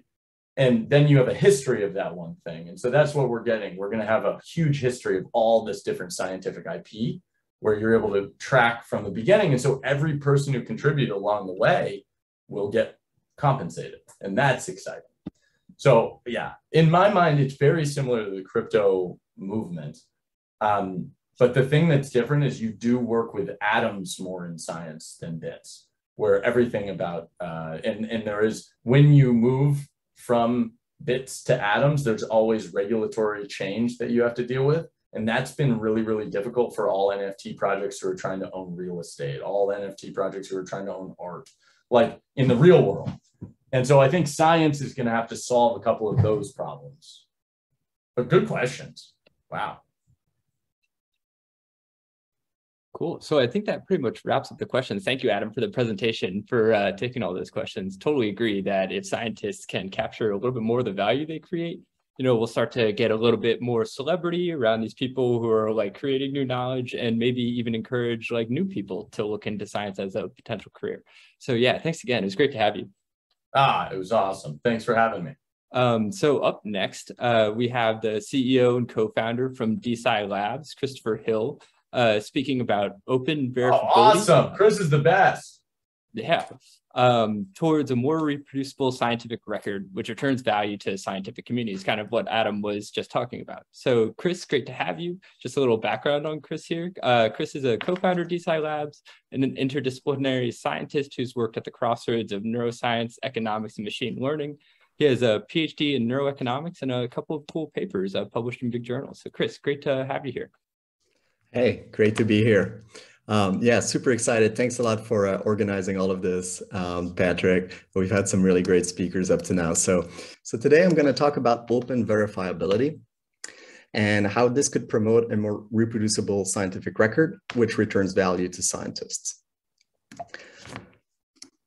So the first thing I want to frame out is the broader problem beyond funding of science, beyond the questions of prestige in academia, but really go towards the threat that our epistemic commons, our information sphere, is facing at the moment. They're under threat. Trusted intermediaries used to play a critical role, and still do today to some degree, in curating research and knowledge. And you'd have that process typically be handled by a journal who would, conduct peer review over multiple months at the behest of the authors. Then that curation process would trickle up to the press, to journalists who would report about it. For example, in New York Times, it would then go up, to policymakers who, for example, people working at the Federal Reserves or others there. So that's our information supply chain, essentially. And it's not foolproof, right? There's been some spectacular failures of that information supply chains over the years.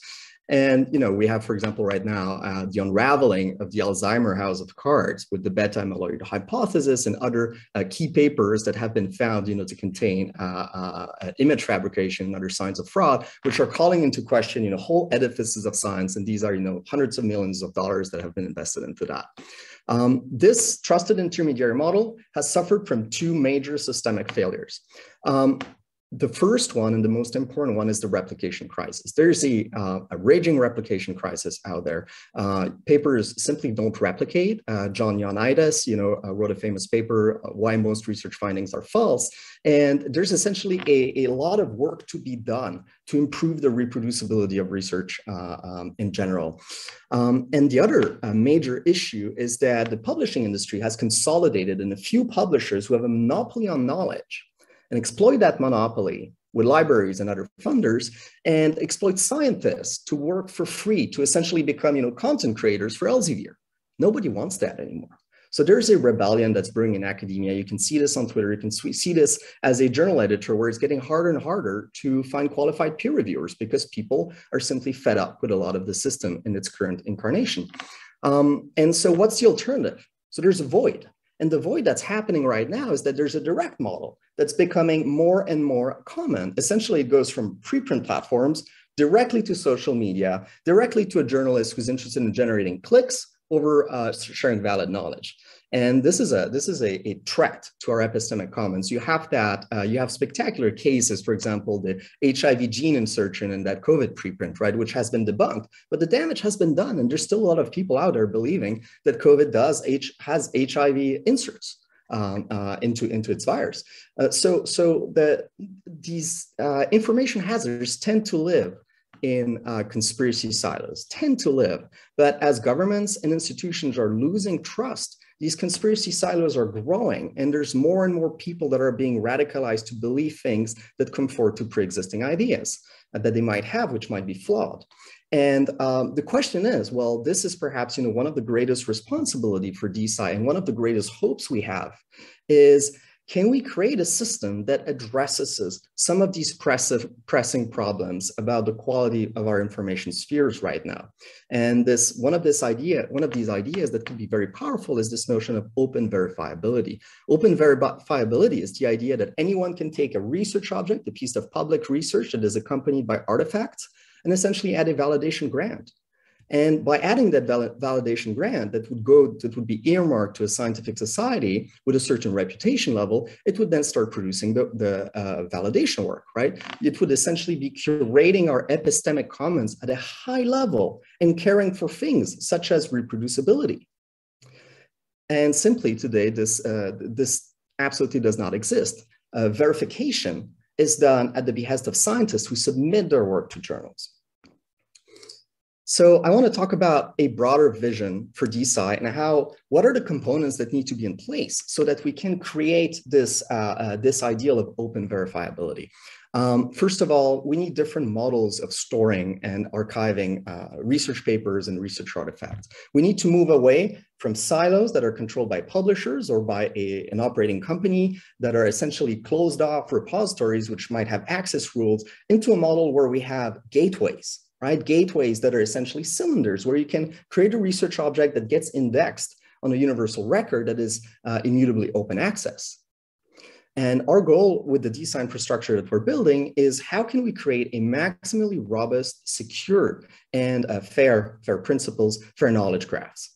The second thing, and this is very important, if DeSci is to gain scientific legitimacy in the scientific sphere, we need to come up with a better version of record. The version of record is essentially right now defined as the published PDF, all right? That's the version of record. We need to move the version of record away from a simple manuscript that stands on its own towards a research objects would contain artifacts tied to that research, for example, data, for example, code, for example, a reproducible container, or even like a results presentation. All of those objects need to be in the same place, aggregated in a decentralized repository, which cannot be closed off and put behind paywalls. And we need to increase the certification scope.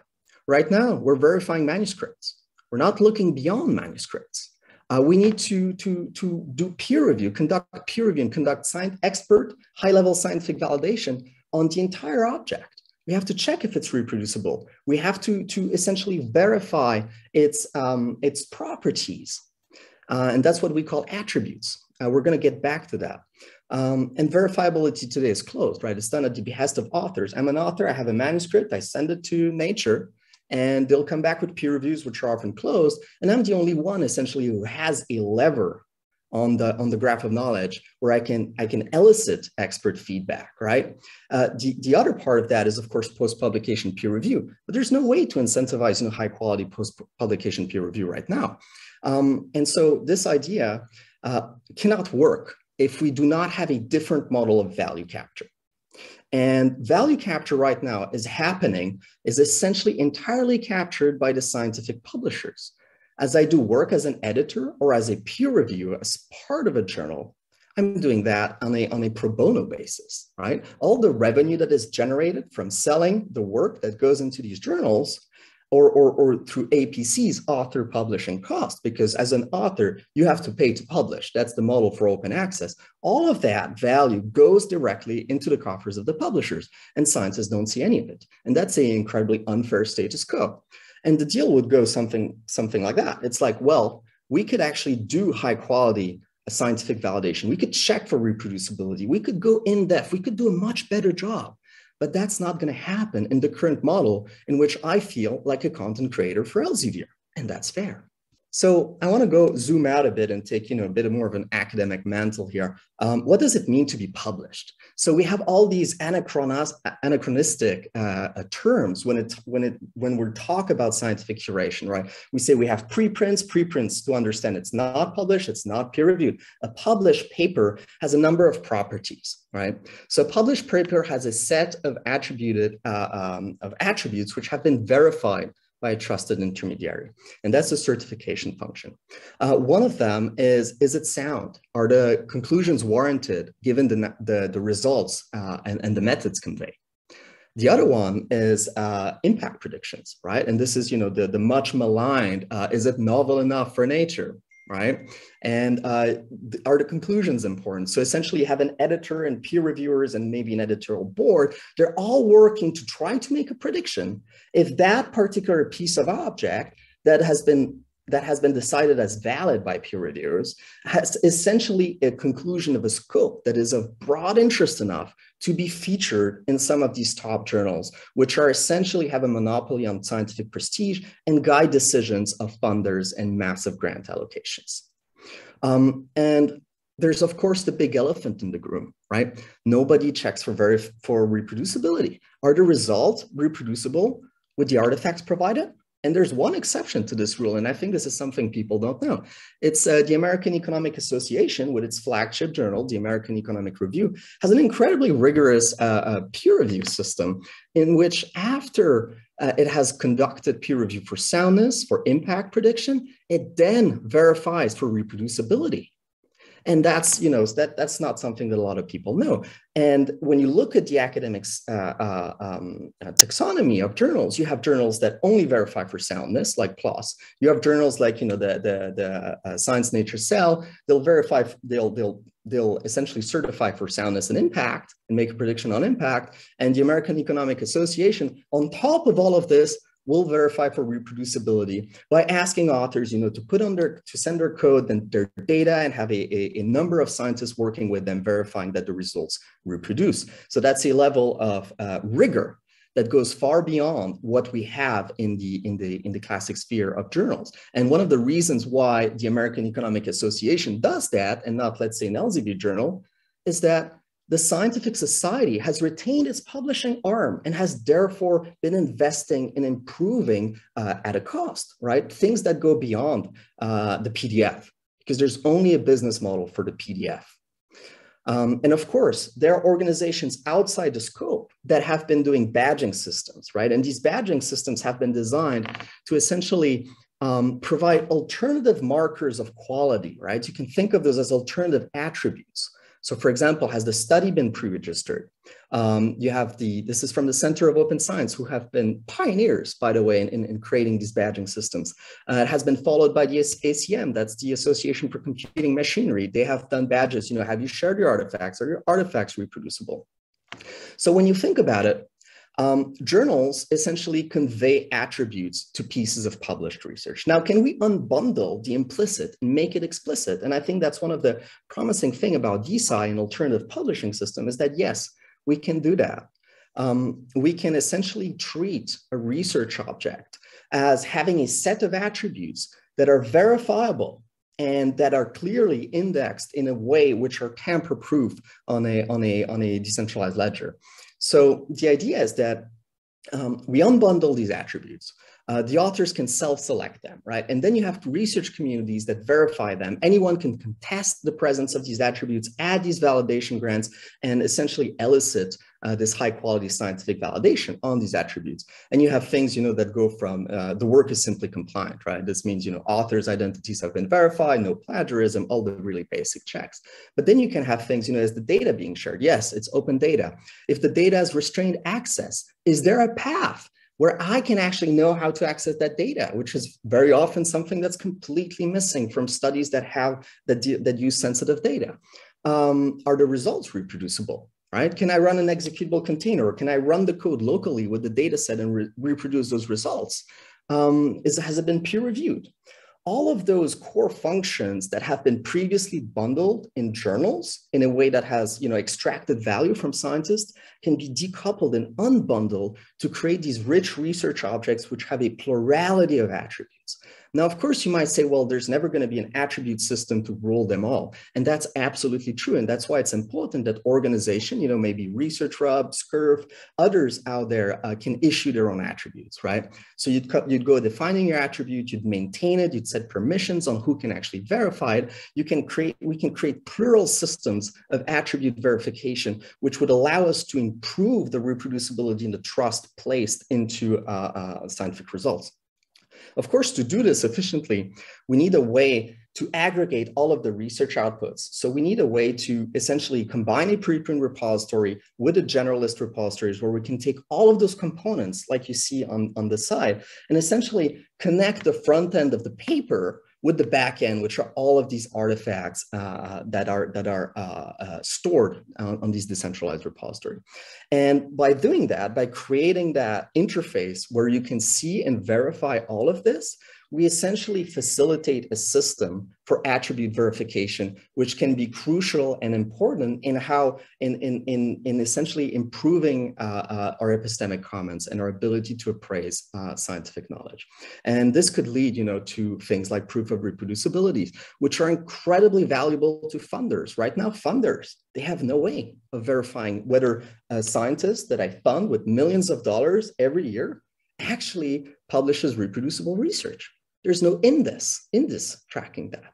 And that's one of the things where DeSci can add tremendous value in that workflow. So let me, I'm gonna shift to a little demo. All right, so you've seen that at ETH Amsterdam. We're now in alpha. So we're testing the interface. We're going to be starting indexing to index on chain pretty soon on testnet. So the idea here is you can take any PDF, right? You can take any PDF, you can submit it to DeSci, you can start creating a research object. And once you've created the research object, there will be an embedding, right? Which is what you see up there, which is essentially an immutable link to the node ID, so to the identifier of that research object, which is clickable and resolvable. And once you're into that interface, you can now directly interact with all of the components of that research object. So here it's a paper on snarks. You can, for example, very relevant to these types of papers is posting artifacts such as code, right? So you can start adding codes directly into your paper. You can add, result presentation deck. You can add a video. You can do all sorts of aggregation to create a reproducible artifacts. And you can connect all of this together in a way that's very easy for scientists to use, because I think, we're strongly of the belief that this needs to be a 20-minute process. People need to have excellent UI for all of this. This is the only way we're going to gain adoption. And essentially, you can drag and drop code files. You can indicate where people can actually find the relevant raw materials to recreate the results that are presented inside here, right? You can annotate it freely. And what I want to draw your attention to today is this idea of attributes, right? This open verifiability. So here, for example, we have attributes from the ACM, things like, are the artifacts available, right? And what is the status on this attribute that has been self-selected by author? Has it been verified? In this case, yes. And these attributes need to have a number of components to essentially verify that their conditions are met. We need to have a known issuer. There needs to be a versioning that's done on behalf of the issuer. There needs to be information about who's the certifying entity of that attribute. There needs to be proof that this attribute is warranted, right, in some way. And by doing this aggregation model on these DeSci nodes, where you can combine all of these objects, we can essentially create a system where it is legible and simple. Well, simple, it's still a lot of work, but it is possible to validate these attributes and to improve our epistemic commons and to improve the ability to create reproducible science. You can add validation grants. The idea is, for example, you'd say, hey, I want to verify attributes. I would pick an arc. This is, of course, just demo. But essentially, the idea is that anyone can be able to mint those validation grants to have them picked or not, right? Because these are grants by scientific societies that would then be producing the certification process, which journals have been doing up to now. And the system is complementary to the existing system. I think that's very important to stress, is that, well, we can still have the journal system, doing curation. And then we can have scientific societies that might be wanting to do reproducibility analysis, right? You might have scientific societies that do the whole thing. So this is a place where people and communities can start to experiment with the scope of the type of work that they engage in. So essentially, we don't want to have a silo. We don't want to be, hey, you have to go on DeSci.com/DeSciNode to use this platform. That's not the ethos of Web3. That's not the ethos of a decentralized system. That's why we're creating an open source stack where every community can run their own gateway, right? Every community can set up a DeSci gateway, which is a deployable kit, which allows scientists and members of their community to create these research objects and to index them on a DeSci registry. Now, our goal is to create the most durable, verifiable, and fair knowledge graph possible, right? So that means we're mostly tech agnostic, but we are using the existing tech stack that we're displaying here. So essentially, we're creating the research object on a cloud interface. Then we use a IPLD to store that data model in a JSON LD compliant fashion. And we store that on the IPFS network through the work of those gateways, those community gateways, and we take the root hash of that using Optimism. We index it on a DeSci registry, which is an Ethereum smart contract, which essentially provides tamper-proofness regarding that specific object. And more importantly, it provides immutable PID, persistent identifiers. Now, everything in a DeSci node can be cited. Every component of it has a persistent identifier that can be copied and cited anywhere. And it's not at risk of link rot. It's cryptographically secured. But of course, the most important thing for all of this, regardless of the infrastructure we're building, regardless of these building blocks, is communities. And that's why we need to have legit and high quality scientific communities ready to take the risk of working and essentially, flying from their own wings and having that experience of recapturing the value that they create by curating science. And this is, there's a lot of concepts floating around that. We're thinking about how can we make these communities inspiring? How can we facilitate the community coordination that is involved around verifying these research objects?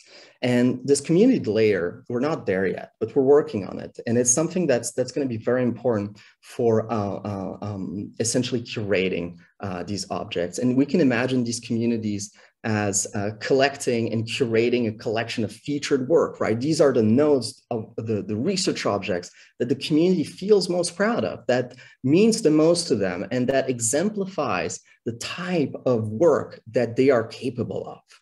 And we're super excited for this future. Right now, there's many terms. There's ARCs, autonomous research communities, DRC, decentralized research centers, research hubs.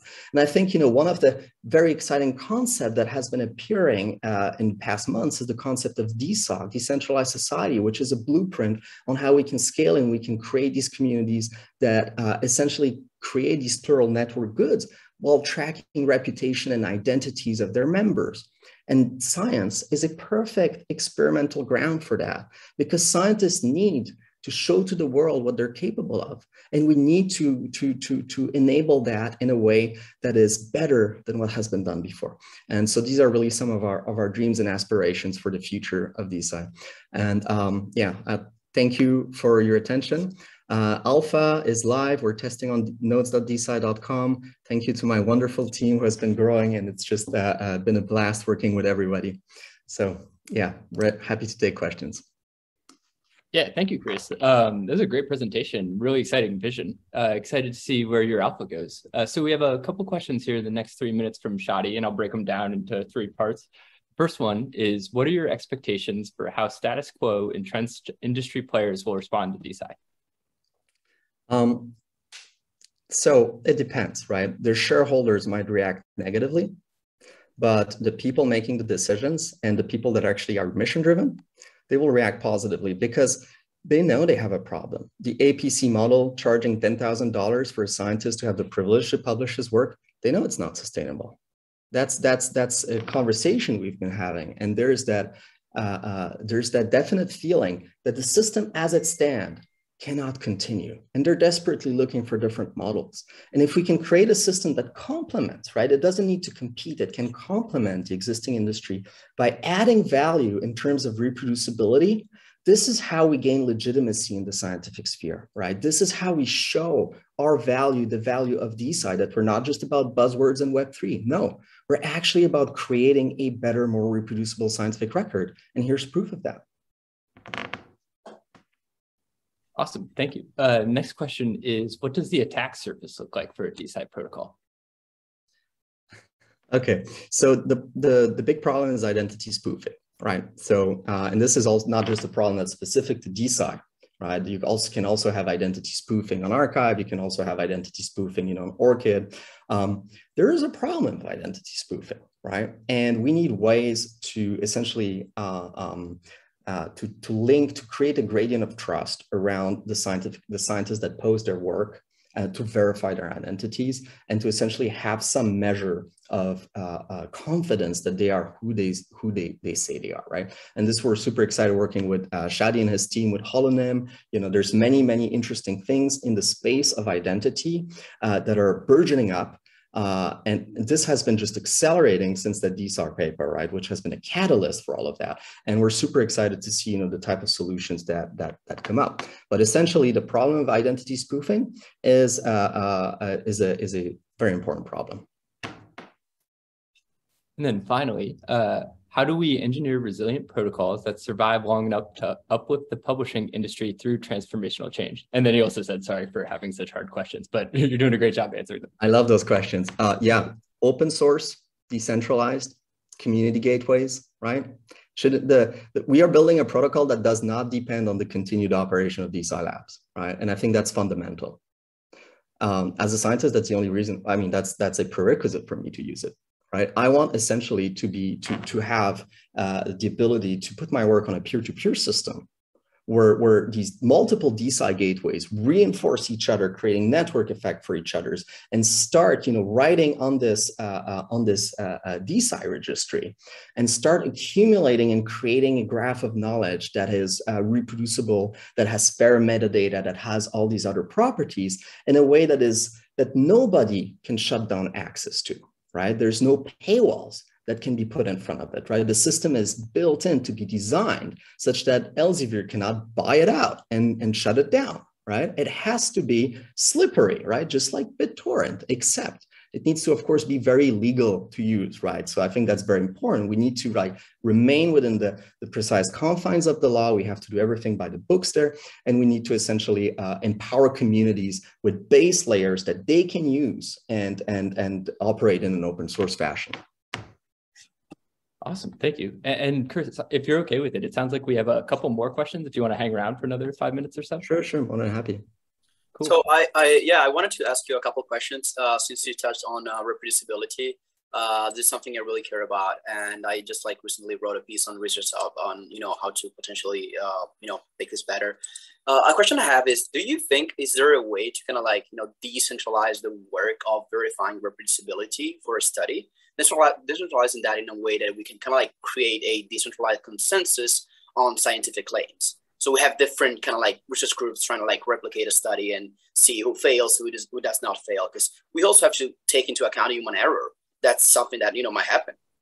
So there's really two different things here. There's reproducibility and replicability, right? So for those that don't know, reproducibility, can I recreate the study's result given the available artifacts? Whereas replicability is, I use new artifacts, new code, I collect new data, and can I come back to the results, right? So these are two different things. They have their own associated challenges, right? Which are very, very important. And this is by the way, this is the problem in science from our point of view. It's the lack of reproducibility and replicability. And if you talk to scientists out there, they'll say, yes, that's the problem.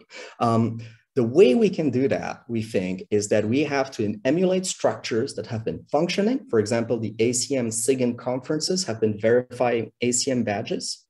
The American Economic Association has been verifying reproducibility of research.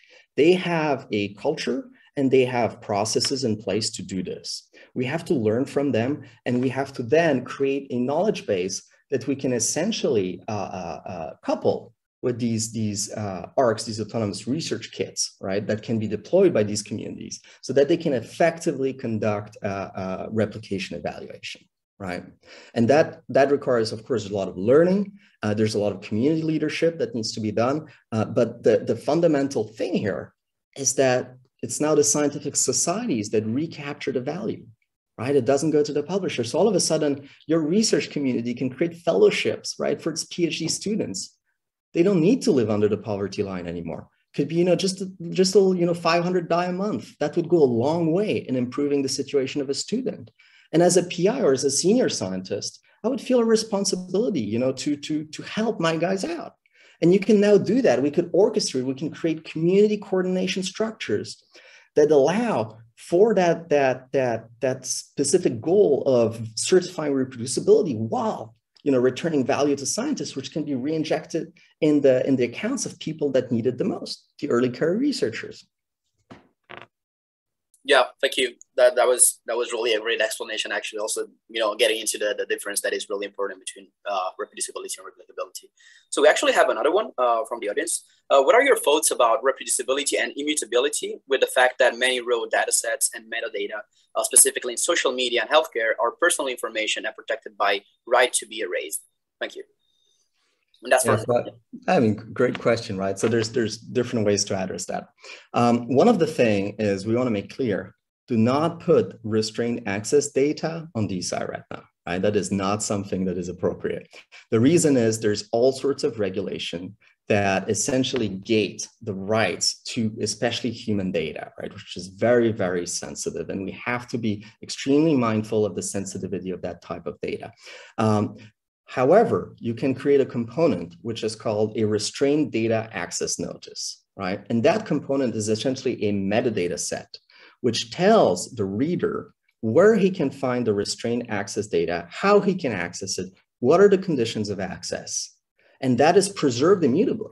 Now that has a lot of value because this is something right now that is lacking. There's very little clarity in accessing in the conditions of access to restrained access data. And what does that mean? Now, if you create a system in science where every study is expected to be reproducible, do we just say, okay, we give these guys, a free pass? They don't need to have reproducible results because their data is restrained access. We can't do it. No, right? That doesn't work. That's a monumental problem. And that's why it's important to know who has the right to access it. So that's communities that do the scientific verification services, they can actually have members that might have access to that data, right? That would do it within the trusted bounds of their institutions.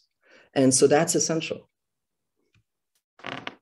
Yeah, I really cannot agree more with what you just said. Okay, so seems like we got all of the questions answered. So if there's no more questions, I would wrap this one up. Thank you again, Christopher, for joining SciCon, being here today. It was really a pleasure. Thank you for organizing. Great talks. Okay, so for our last lot, we have Cole. Cole D'Elia is the content creator behind Investigate, Explore, Discover, a YouTube channel dedicated to making science more accessible through video summaries. He's an active scientist and holds an MSc in immunology. So he's going to do a workshop today. So I will just, open the floor to Cole to his talk on Expand Your Impact, utilizing video as a medium for science communication. The floor is yours, Cole. Fantastic. Thank you, Ricardo. Let me share this. So, hi, everyone. Today, really, like Ricardo mentioned, today I'm going to be focusing on expanding your scientific communication impact using video. So, how many people here have experienced what it feels like after months or even years of work that you put into a project that the reception of it is really a little lackluster? I know that on multiple occasions, I felt like all of my work just ended up really being a line on my CV. And I've been thinking to myself, who's going to look at it and why should they care about the work that I've done? There has to be a way to utilize modern technology to make science something that isn't dry and dusty. And it's from this idea that I found that using recorded video can increase the impact and reach of your work. Now, today we're going to be talking about a lot of different concepts, just like all of the speakers before me. So I'll be talking on a few familiar areas, but I'm going to outline specifically what I'm going to be talking about today. So when thinking about science communication, we first need to be crystal clear on what exactly science communication is and why it's important. This will then lead us to why video is really the superior form for knowledge dissemination and how making a video is not the end of your journey. For your video to be successful, it requires also a bit of marketing to get other people to notice, which is something that is not particularly native to me. Now, luckily, there's also a way for you to get started that does not require you to build up that audience exposure from the very beginning. Following that, love to take any questions or comments that you have about anything that I've talked about today. So grab your pen and paper, jot down any comments as they come up, and we'll talk about those later. Anyway, I want to introduce myself so that way you can know a little bit about why I'm on the camera in the first place. Now, I'm a Canadian scientist living in Boston, currently working in biotech to create cells as therapy for cancer and diabetes. I graduated from the University of Alberta in 2021 with an MSc in immunology, where I also graduated with a BSc with an immunology specialization. So my training is very immunology and related topics focused. I'm also a published author with multiple publications, so I've been around that block a little bit as well in regards to disseminating information. Most of my free time is spent doing science communication by making videos through my YouTube channel, Investigate, Explore, Discover, though not everything I do revolves around science. I also like to read, explore the environment by going for walks and playing some video and card games now and then. Now, science is a very public field that relies on communication between multiple parties. Researchers are given money by funding agencies, which are in turn funded by the government to create new findings. Now, these new findings impact the public way of life in some respects, which impacts then how the government is elected and then in turn drives science-informed policies and the culture of education. So there's a responsibility that scientists have to make sure that their information is first and foremost accurate, correct, and reproducible, but also to let people know about the new findings that you've discovered and why it's important to society as a whole. This is somewhere that I've noticed there's a large pain point for people. Now, all of the world's knowledge will not help people unless it's disseminated and applied to as many people as possible. The people in this call have distinct knowledge specialties that many other people could benefit from, but other people need to hear about it. This is why I think it's a truly public duty of the educated, much like how voting is, to share their information with people who want to learn from them. So why should you be contributing to sharing information? Already, scientists have a huge role to play in communicating information, and you're likely already doing some science communication. Not only do you communicate the information you generate to your peers to get their informed view on your work, scientists also share findings with journals and the media once the information has been peer-reviewed. Now, it's the people in those communication agencies whose job it is to disseminate this information to the public. However, there are also other parties that act as intermediaries between all of these groups. And is brutally evidenced by recent events, the communication agencies are really incapable of competing with other actors or are too biased in their own reporting, to tell the public about new information as it comes out and combat the disinformation that the general person is subjected to. This is in part why we are now facing the epidemic of science misinformation. Simply put, humans are biased creatures that love to listen to information that confirms their biases. And some of the easiest ways to consume information is through video. Now, a great example is people who believe the earth is flat. No amount of reasonable information will convince them otherwise because they employ logical fallacies and mental gymnastics to maintain their belief in how they think the world functions. Now, not everyone in every field is perfect. There will always be bad actors and those who seek personal gain overall. But the large majority of people working to further scientific advancement are working in good faith and trying to accurately and truthfully report facts. And it is in the public interest for those who are informed on topics to speak out and advocate for information that is factual. This way, people do not get confused by trying to figure out what is factual and what is opinion. And we can agree on a common set of information, allowing us to further build upon human knowledge. Now, a particularly devastating issue that we are currently seeing is people who discount climate change and people who mistrust health agencies related to public health. In a survey done of 225 people, almost 40% of them claim that there is some false allegation on public authority action. And up to a quarter of people believe false claims regarding community spread, general medical knowledge, and prominent actors. When I saw this happening in real time over the past two and a half years, this was incredibly disheartening and upsetting to see a general loss of trust in healthcare experts and scientists working at lightning speed. We've never seen this rapid advancement that we've seen before, to understand and create solutions to the public health challenge of COVID-19. This emboldened the idea that, this emboldened the idea that science communication is the job of every scientist for the greater public good, because we all know more about our topics than most, and we can use that information to inform and help the communities around us. Now, if the altruistic message didn't quite convince you to get involved with science communication, there are also personal benefits to it. By practicing your science communication skills and disseminating accurate information to other people, overall, it increases your social currency, or your access to it, which is an undervalued skill that can open many doors for you in your endeavors to come. It does this by increasing confidence in your subject and increasing views of your work. This in turn increases collaboration opportunities and the chance to work with multitudes of different people. These soft skills can also be translated to sharpening your ideas and skills to get funding from public agencies, alongside increasing your chances to get hired outside of academia if that's the route you choose, which I did. Now, typically, through our scientific training and schooling, we're taught to communicate information in an inverted triangle. We're taught to take up the most time talking about the background, followed by supporting details backing up our statements, and then the final results and conclusions once we've led people to that point. Now, this is only really effective for people that have a vested interest in the topic that you're talking about, or if you're particularly engaging.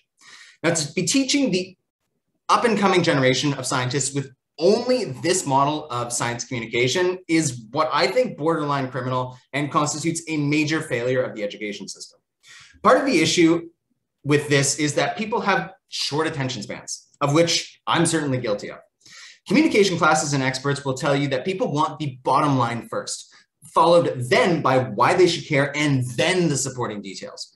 Basically the opposite of how we are taught to convey information. This ends up stifling and confounding people who try to get into the communication field who were solely trained in science, which is a bit short-sighted for the continual progress of knowledge.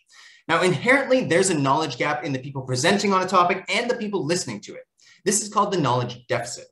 It is the job of the presenter to bridge that gap of knowledge by easing people into topics, not by intimidating them with mountains of information that they have no way of possibly remembering. This is done when there is engagement of the audience to allow them to understand a complex topic. So again, please shoot your questions. And also when seeking to engage and share information, there's actually a handy list that can help guide you as to how to communicate. This is because when communicating science, there are typically some boxes that you want to check off to make sure that your point is getting heard. You want to highlight the trustworthiness of your information by being transparent, balanced, factual, and scientific. You also want to focus on your presentation style by making it clear, coherent, spellbinding, and engaging for the audience with interaction. You also want to connect what you're doing with society by responsibly showing purposeful and targeted information, which is impactful and relatable. All of these aspects are important to try and include so that your message can be clearly conveyed. And this is especially important to keep in mind when there's a knowledge deficit between the people talking. So what is the best way to actually perform this feat of knowledge sharing? If you've been paying attention to what I've been talking about so far and the title of my talk, I'm sure you have, and I'm sure you have because you're a clever group. I'm sure that you have an inkling of what medium is best, but we'll still go through all the others just to make sure they have their chance at that. Now, when communicating your science as an academic, there are usually only a few avenues that are supported by the institutions you get trained at. They involve creating posters, giving conference talks, and finally culminate in writing papers that get stored in library archives or are in citation databases. But you don't see it after that, really. When doing these forms of science communication in academic situations, I found also that people are just boring. They kind of suck at communicating their talk. They suck at communicating their topics. They have no visible enthusiasm for sharing the information and speak monotonously and lecture at you, expecting you to care about their niche topic of interest. And I see why, because there's not really any incentive for them to do better presentations or reach a broader audience. Luckily, outside of academia, there are other options that you can pursue to engage people in the information that you're learning about that is actually pretty darn cool. So people can do science outreach programs to teach kids and adults about interesting concepts and discoveries. There are multiple examples. One of the ones I'll pull is it's meeting up in pubs and talking about your science in cities around the world. Can't remember the name right now, so that's on me. But people also start writing their own science blogs or contribute to those that are already established. This involves creating digestible summaries to more quickly convey the information in writing. Now, if writing isn't your thing, as it's not really mine, then podcasting or interviews can also be used to this aim. I, however, find that I don't have time to sit down and focus my attention to reading about something in length, which makes blogs and normal research articles really not that appealing for me. I also found that I like to have some sort of visual to accompany the information that I'm hearing, which also makes podcasts not as ideal. I usually prefer to watch videos, and I find that it's easier to digest content content with the stimulation of more than one of your senses. In fact, I'm not alone in this sentiment. To put this into context of just how much media is consumed through video, think about it. How many of you or people that you know put on the TV or YouTube videos in the background while doing chores or just lounging about, or even before they go to bed? How many TikToks do you watch in a day compared to news articles do you read? In fact, if you go on a plane, are you more likely to watch some of the movies or shows, or are you more likely to read something? So this is why this then begs the question, why is there not a stream of readily available science content to watch on specialized topics? This is why science communication through video is so important. Through video, you can elucidate complicated topics with visual aids to better bridge that knowledge deficit, and you can even put your own creativity and personality sprinkled throughout. And with platforms like YouTube, Instagram, and TikTok, anyone can start creating content. Now, video science communication is a huge market that already has proven interest in it. Think about Bill Nye, who many people, including myself, watched growing up. There's also the Planet Earth series that shows people the wonders of animals and the ecosystems that they live in. There are also many different, there's also many different content types that you can create to attain this aim. You can start, like I said, an video series where you highlight prominent researchers to get their take on their own work, and you can borrow their expertise to communicate information. You can also create comprehensive videos that elucidate a certain topic. Think about Kurzgesagt. You can also do TikToks like Lab Shenanigans and Dr. Knock for easily digestible content in a minute or a few minutes. You can also tap, and if you are having trouble thinking, what should I present on? What should I create? You can tap into the millions of scientific articles that are published each year, along with your own, to transform into video content in a more focused approach, because nobody has enough time to go through and read all of these papers. Like, there's just too many. And admittedly, this is what I do. I take interesting research and present it to people in a digestible fashion. However, when making content, there really needs to be an end goal, a target audience who will want to watch what you're creating. Now, when writing a paper, you know that your audience will be other scientists with an interest in your field. When writing a grant, you know that your audience is the funding agency, and you can craft your story according to who you're speaking to. For example, you're not going to tell your family about the intricacies of your research work or work you do when they don't work in that field. If you do, as I've done in the past, you're going to be left with a bunch of blank faces and head scratches. Instead, I found that talking about broad concepts and the implications of your work alongside a few analogies really gets my point across. For example, when I talk about DNA, RNA, and protein, I exemplify them as DNA being the computer database where the information is stored. The RNA are like blueprints that get printed out, and the finished product, like a chair, for example, is the protein. So that way it's relatable to everybody that you're talking to. But just so long as you know who you're trying to talk to, you'll have an idea on how to present the information. A good tip, think about your topic like you don't know anything, which definitely is difficult, but just requires some practice. Now, on media platforms like Twitter, LinkedIn, ResearchHub, and Reddit, there are multiple communities that people are connected to that have vested interests in certain topics. By tapping into these networks through search engine optimization of your content and using hashtags, you can also tap into these networks and get your content viewed by your target audience. Now, there are also multiple publications to back this up that positively correlate the number of citations with tweeting about new scientific discoveries just in general. Therefore, it is also beneficial for you to be using these resources to the best of your abilities, because it definitely didn't come easy for me.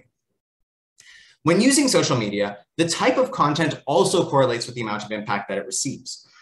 When assessing the type of content posted on social media platforms, it was found that video is the most valuable for achieving social goals. So in the context of science communication, this means that video is most effective at communicating the goal of teaching other people information. Hammering home why, if you're making content, you should be diverting at least some of your energy into making videos.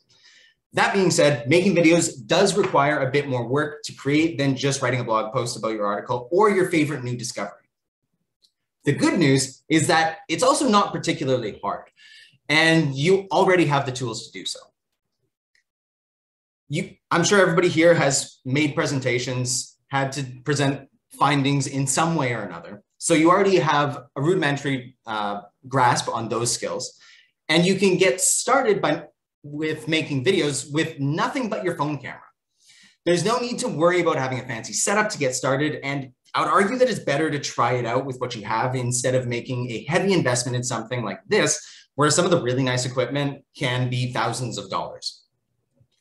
I started out with just my phone and a white backdrop, coupled with a PowerPoint presentation of a paper that I found particularly interesting. In fact, I had already presented it to my department as part of my scientific training. Now, getting in front of the camera is one of the most engaging things for your audience, as it allows them to connect with you. But if getting in front of the camera isn't as appealing for you, there are other formats you can use. You can use video animations. In fact, there does not need to be a personified figure on the screen at all. You can just do a voiceover of a PowerPoint presentation, or just have a video of the research article where you go through and highlight things and commenting on it with your face off screen, though I don't find those as engaging. Heck, you don't even have to use your own voice. You could do a text-to-voice type of video if you wanted to as well. All you have to do is make the visuals and write a script. Therefore, there's a format that would work for everyone interested in making this type of content. The best part is that there are also people that can help guide you in your video making journey. That's where I come in, really, because I've been making content with Investigate, Explore, Discover for over 1.5 years now. As I mentioned earlier, I have a background in immunology, so that's the focus of my content, and I dip into related fields because I'm proficient I have a large knowledge base of them. However, likely you have whole other specialities that you're focused on and passionate about, which is perfect because Invextis, as I lovingly call it, and Investigate, Explore, Discover is a mouthful, is a platform meant to make science accessible to non-expert audiences by providing video summaries of open access, peer-reviewed journal articles. And I'm looking for people that are also passionate in making science more accessible. If you're considering doing this, I have ample experience creating videos and already have an established audience of over 1,000 subscribers on YouTube and over 1,000 subscribers on Twitter. I also have a well-documented presentation structure to help guide you through presenting scientific papers like your own that you might have published recently or in the past. And I'm also available to help you by answering any questions that you might have and by coaching you through how to best represent your information online to others. Alternatively, I'm also open to collaboration if you have information that you'd like more coverage of, or if you'd like more coverage of your research. So these are some of the best ways to contact me at investigateexplorediscover@gmail.com or at Invextis on Twitter. So please message me. I'd love to hear from you. And really just remember, no one is perfect the first time they try things. It's all a learning experience. And if you're willing to put in the time, it can yield great benefits to you and the world at large. So throughout this whole talk, we've talked about what science communication is, why it's important for both you and the world. We also talked about video science communication and how it's a more effective form of content creation for getting messages across. We also talked a little bit about utilizing social media and how that can increase your reach. And finally, an easy way for you to get started is by working with me or setting out on your own journey. I'd love to see that too. The more people working on this, the better it will be for everyone. Now, I want to hear from you in the audience. Please let me know if you have any questions or comments that you have around anything that I've told you about today. Thank you, Cole. That was a really a great talk, and I might kick this off. Actually, I wanted to ask you a quick question. What do you think here could be the role of institutions? Do you feel like institutions should play a role in trying to help their PhD students or postdocs trying to communicate their science better, or it should be something else? It should come just from scientists themselves? Ideally, I think that institutions should be doing a much better job at training their wards, really, all of the people going through their undergrad, all of the people going through their graduate studies.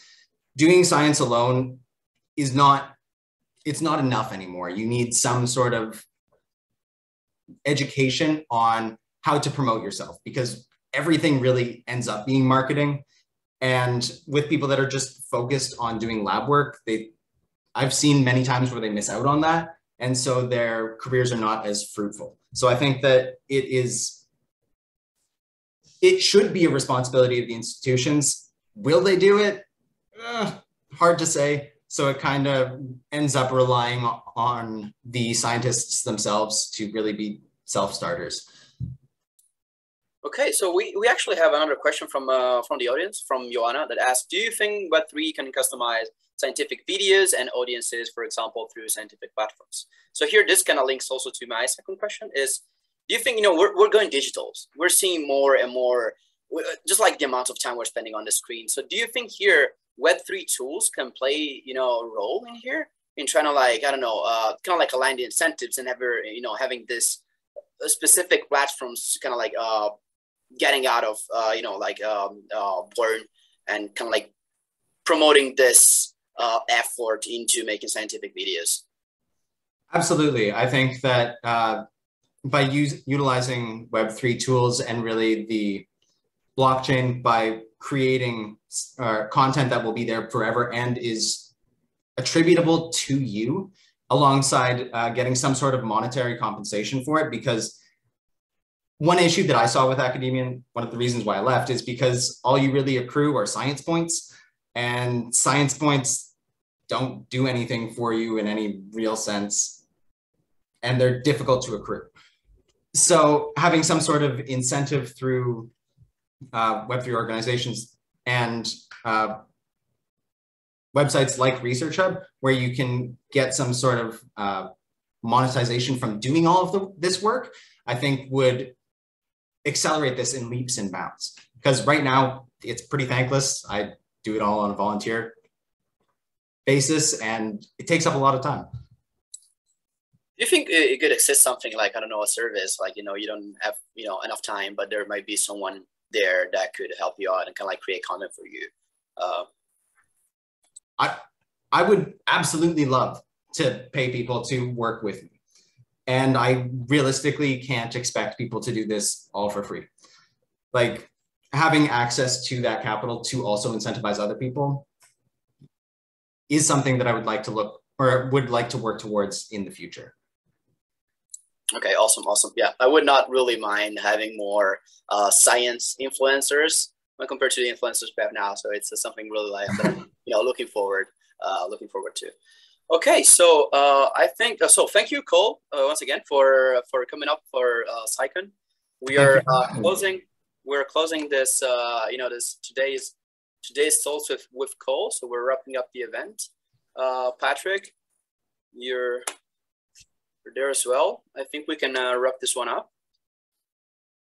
Yeah, so thank you, Cole. That was awesome. I guess I have one question before we move on first, if it's okay with you. Yeah, so I think like one thing that's like missing in the equation for scientists is how scientific communication can actually help to increase them to get more science points to a certain degree. Have you ever come across any studies that show that creating videos about your paper helps to increase citations, just to help connect the dots for people who are still really worried about like this traditional, point system in academic science? I have not seen any research on video communication of people's work. I think that's partially because there's not a lot of people doing it. I know that some research journals will require that you create a graphical abstract, which is fantastic. There are some people there's some publishing houses that also ask for like 1 to 2 minute or summaries of what you've presented in your paper, which I think is a lot more valuable because reading a paper takes a lot of time.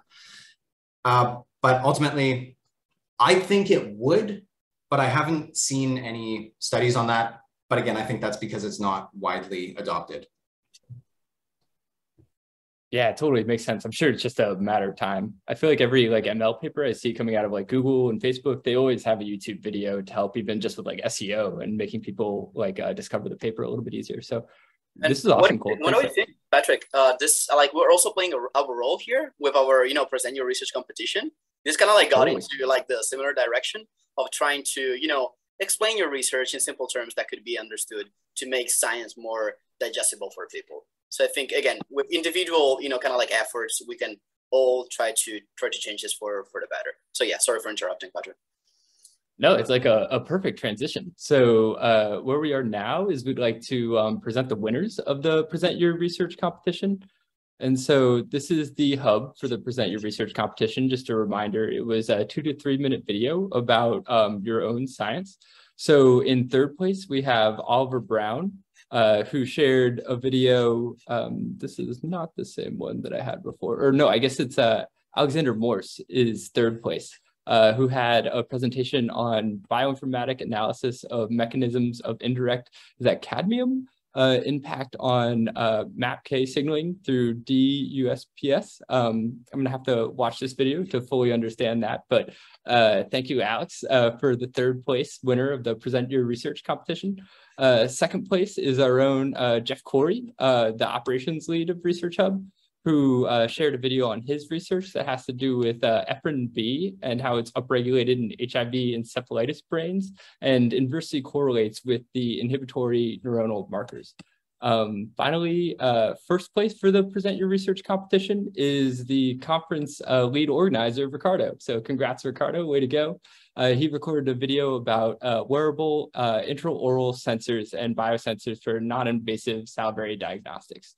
So if you'd like to learn a little bit more about how you can have non-invasive biomarker detection, check out Ricardo's video in the Present Your Research competition hub. And then moving over to the main competition, this is the ELN competition, the blogs that we have. So I think just gonna check my notes really quick to make sure I get this right. We have Timothy in third place, who has a valuation of DeSci projects. This is a really nice blog talking about like how different like projects in the DeSci space can be valued, trying to like, I think, bridge the gap between like traditional investments and kind of more socially focused DeSci projects. So congrats, Timothy, for number 3. Number 2, we have Alexander again, who wrote about the role of metaphors and mnemonics in understanding DeSci and ensuring more effective communication of information about it. So again, this is talking about how scientists can make their work more relatable to the average audience member. And then the double champion for the first year inaugural ELN competition is Ricardo, who wrote a really nice blog talking about revamping the scientific paper. The paper backbone, key references, and reproducibility score. Yeah, so thank you for everybody who submitted to both the Present Your Research and ELN competition. We had some really good content that was shared, and we'll probably be highlighting it over the next couple of weeks through the ResearchHub community. But yeah, thanks everybody for all the effort. Thank you to all the speakers, all the audience members. And then Ricardo, congrats, and thanks for all the effort that you put into organizing this whole thing. I think it's been like a huge success for our first event. So very grateful. This is very cool to be a part of. Yeah, thank you, Patrick. Again, this has been just a really big pleasure for me to be able to be allowed to organize this first event. Yeah, again, really exciting.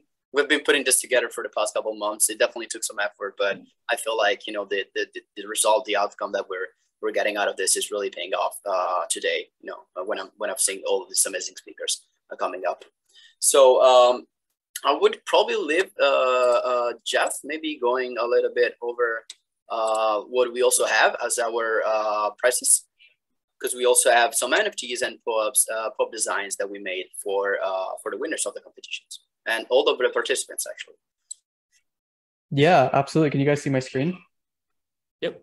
Okay, cool. Yeah, so I'm gonna move it over here actually.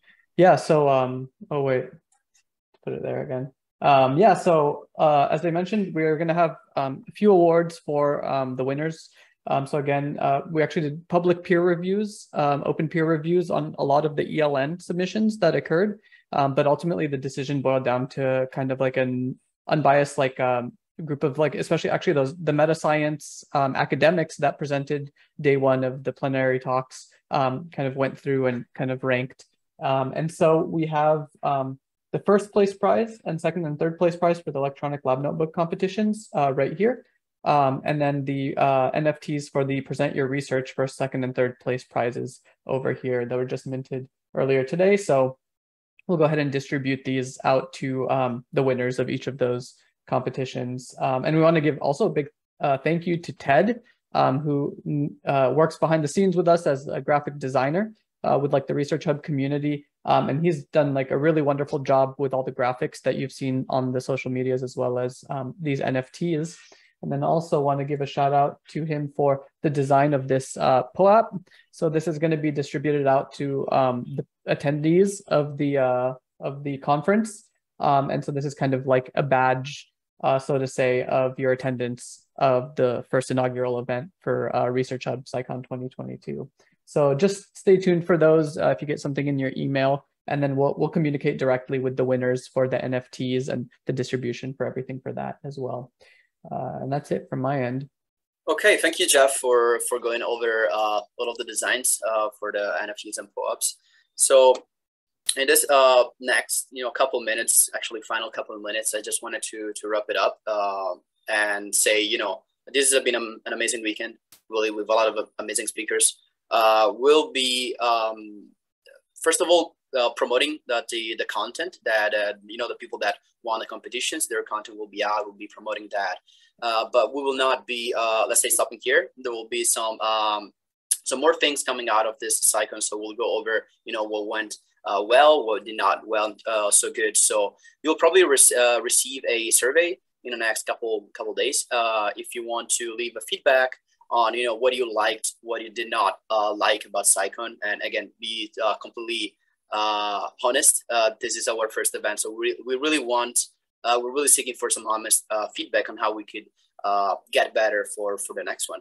And stay tuned, as Jeff said, because the next one is is coming up after this one, and we're hungry for more. So we'll be announcing if we have some more events, but we're definitely planning to do more in the future. Because first of all, it's been a whole lot of fun, at least for me, and it's just amazing to see the DeSci community coming together around an event. I think it really shows how we deeply believe in all of this. So one way you could stay in the loop for everything that we do at ResearchHub is you can first of all sign in on the platform. It only takes a click. We have a really quick and easy sign-in procedure with one click, Google one click, and join our Discord, follow us on Twitter. We'll be posting again regarding SciCon. We'll put out some of the registrations of the talks that we had in this weekend. And again, feel free to reach out through our channels if you have any questions, or you just want to share some feedback. I don't know, anything else, Patrick, you want to add on top of this? Otherwise, no, not at all. That sounds perfect. Thank you, Ricardo, and thanks everybody for attending. Yeah, thank you, everyone. Have a nice day.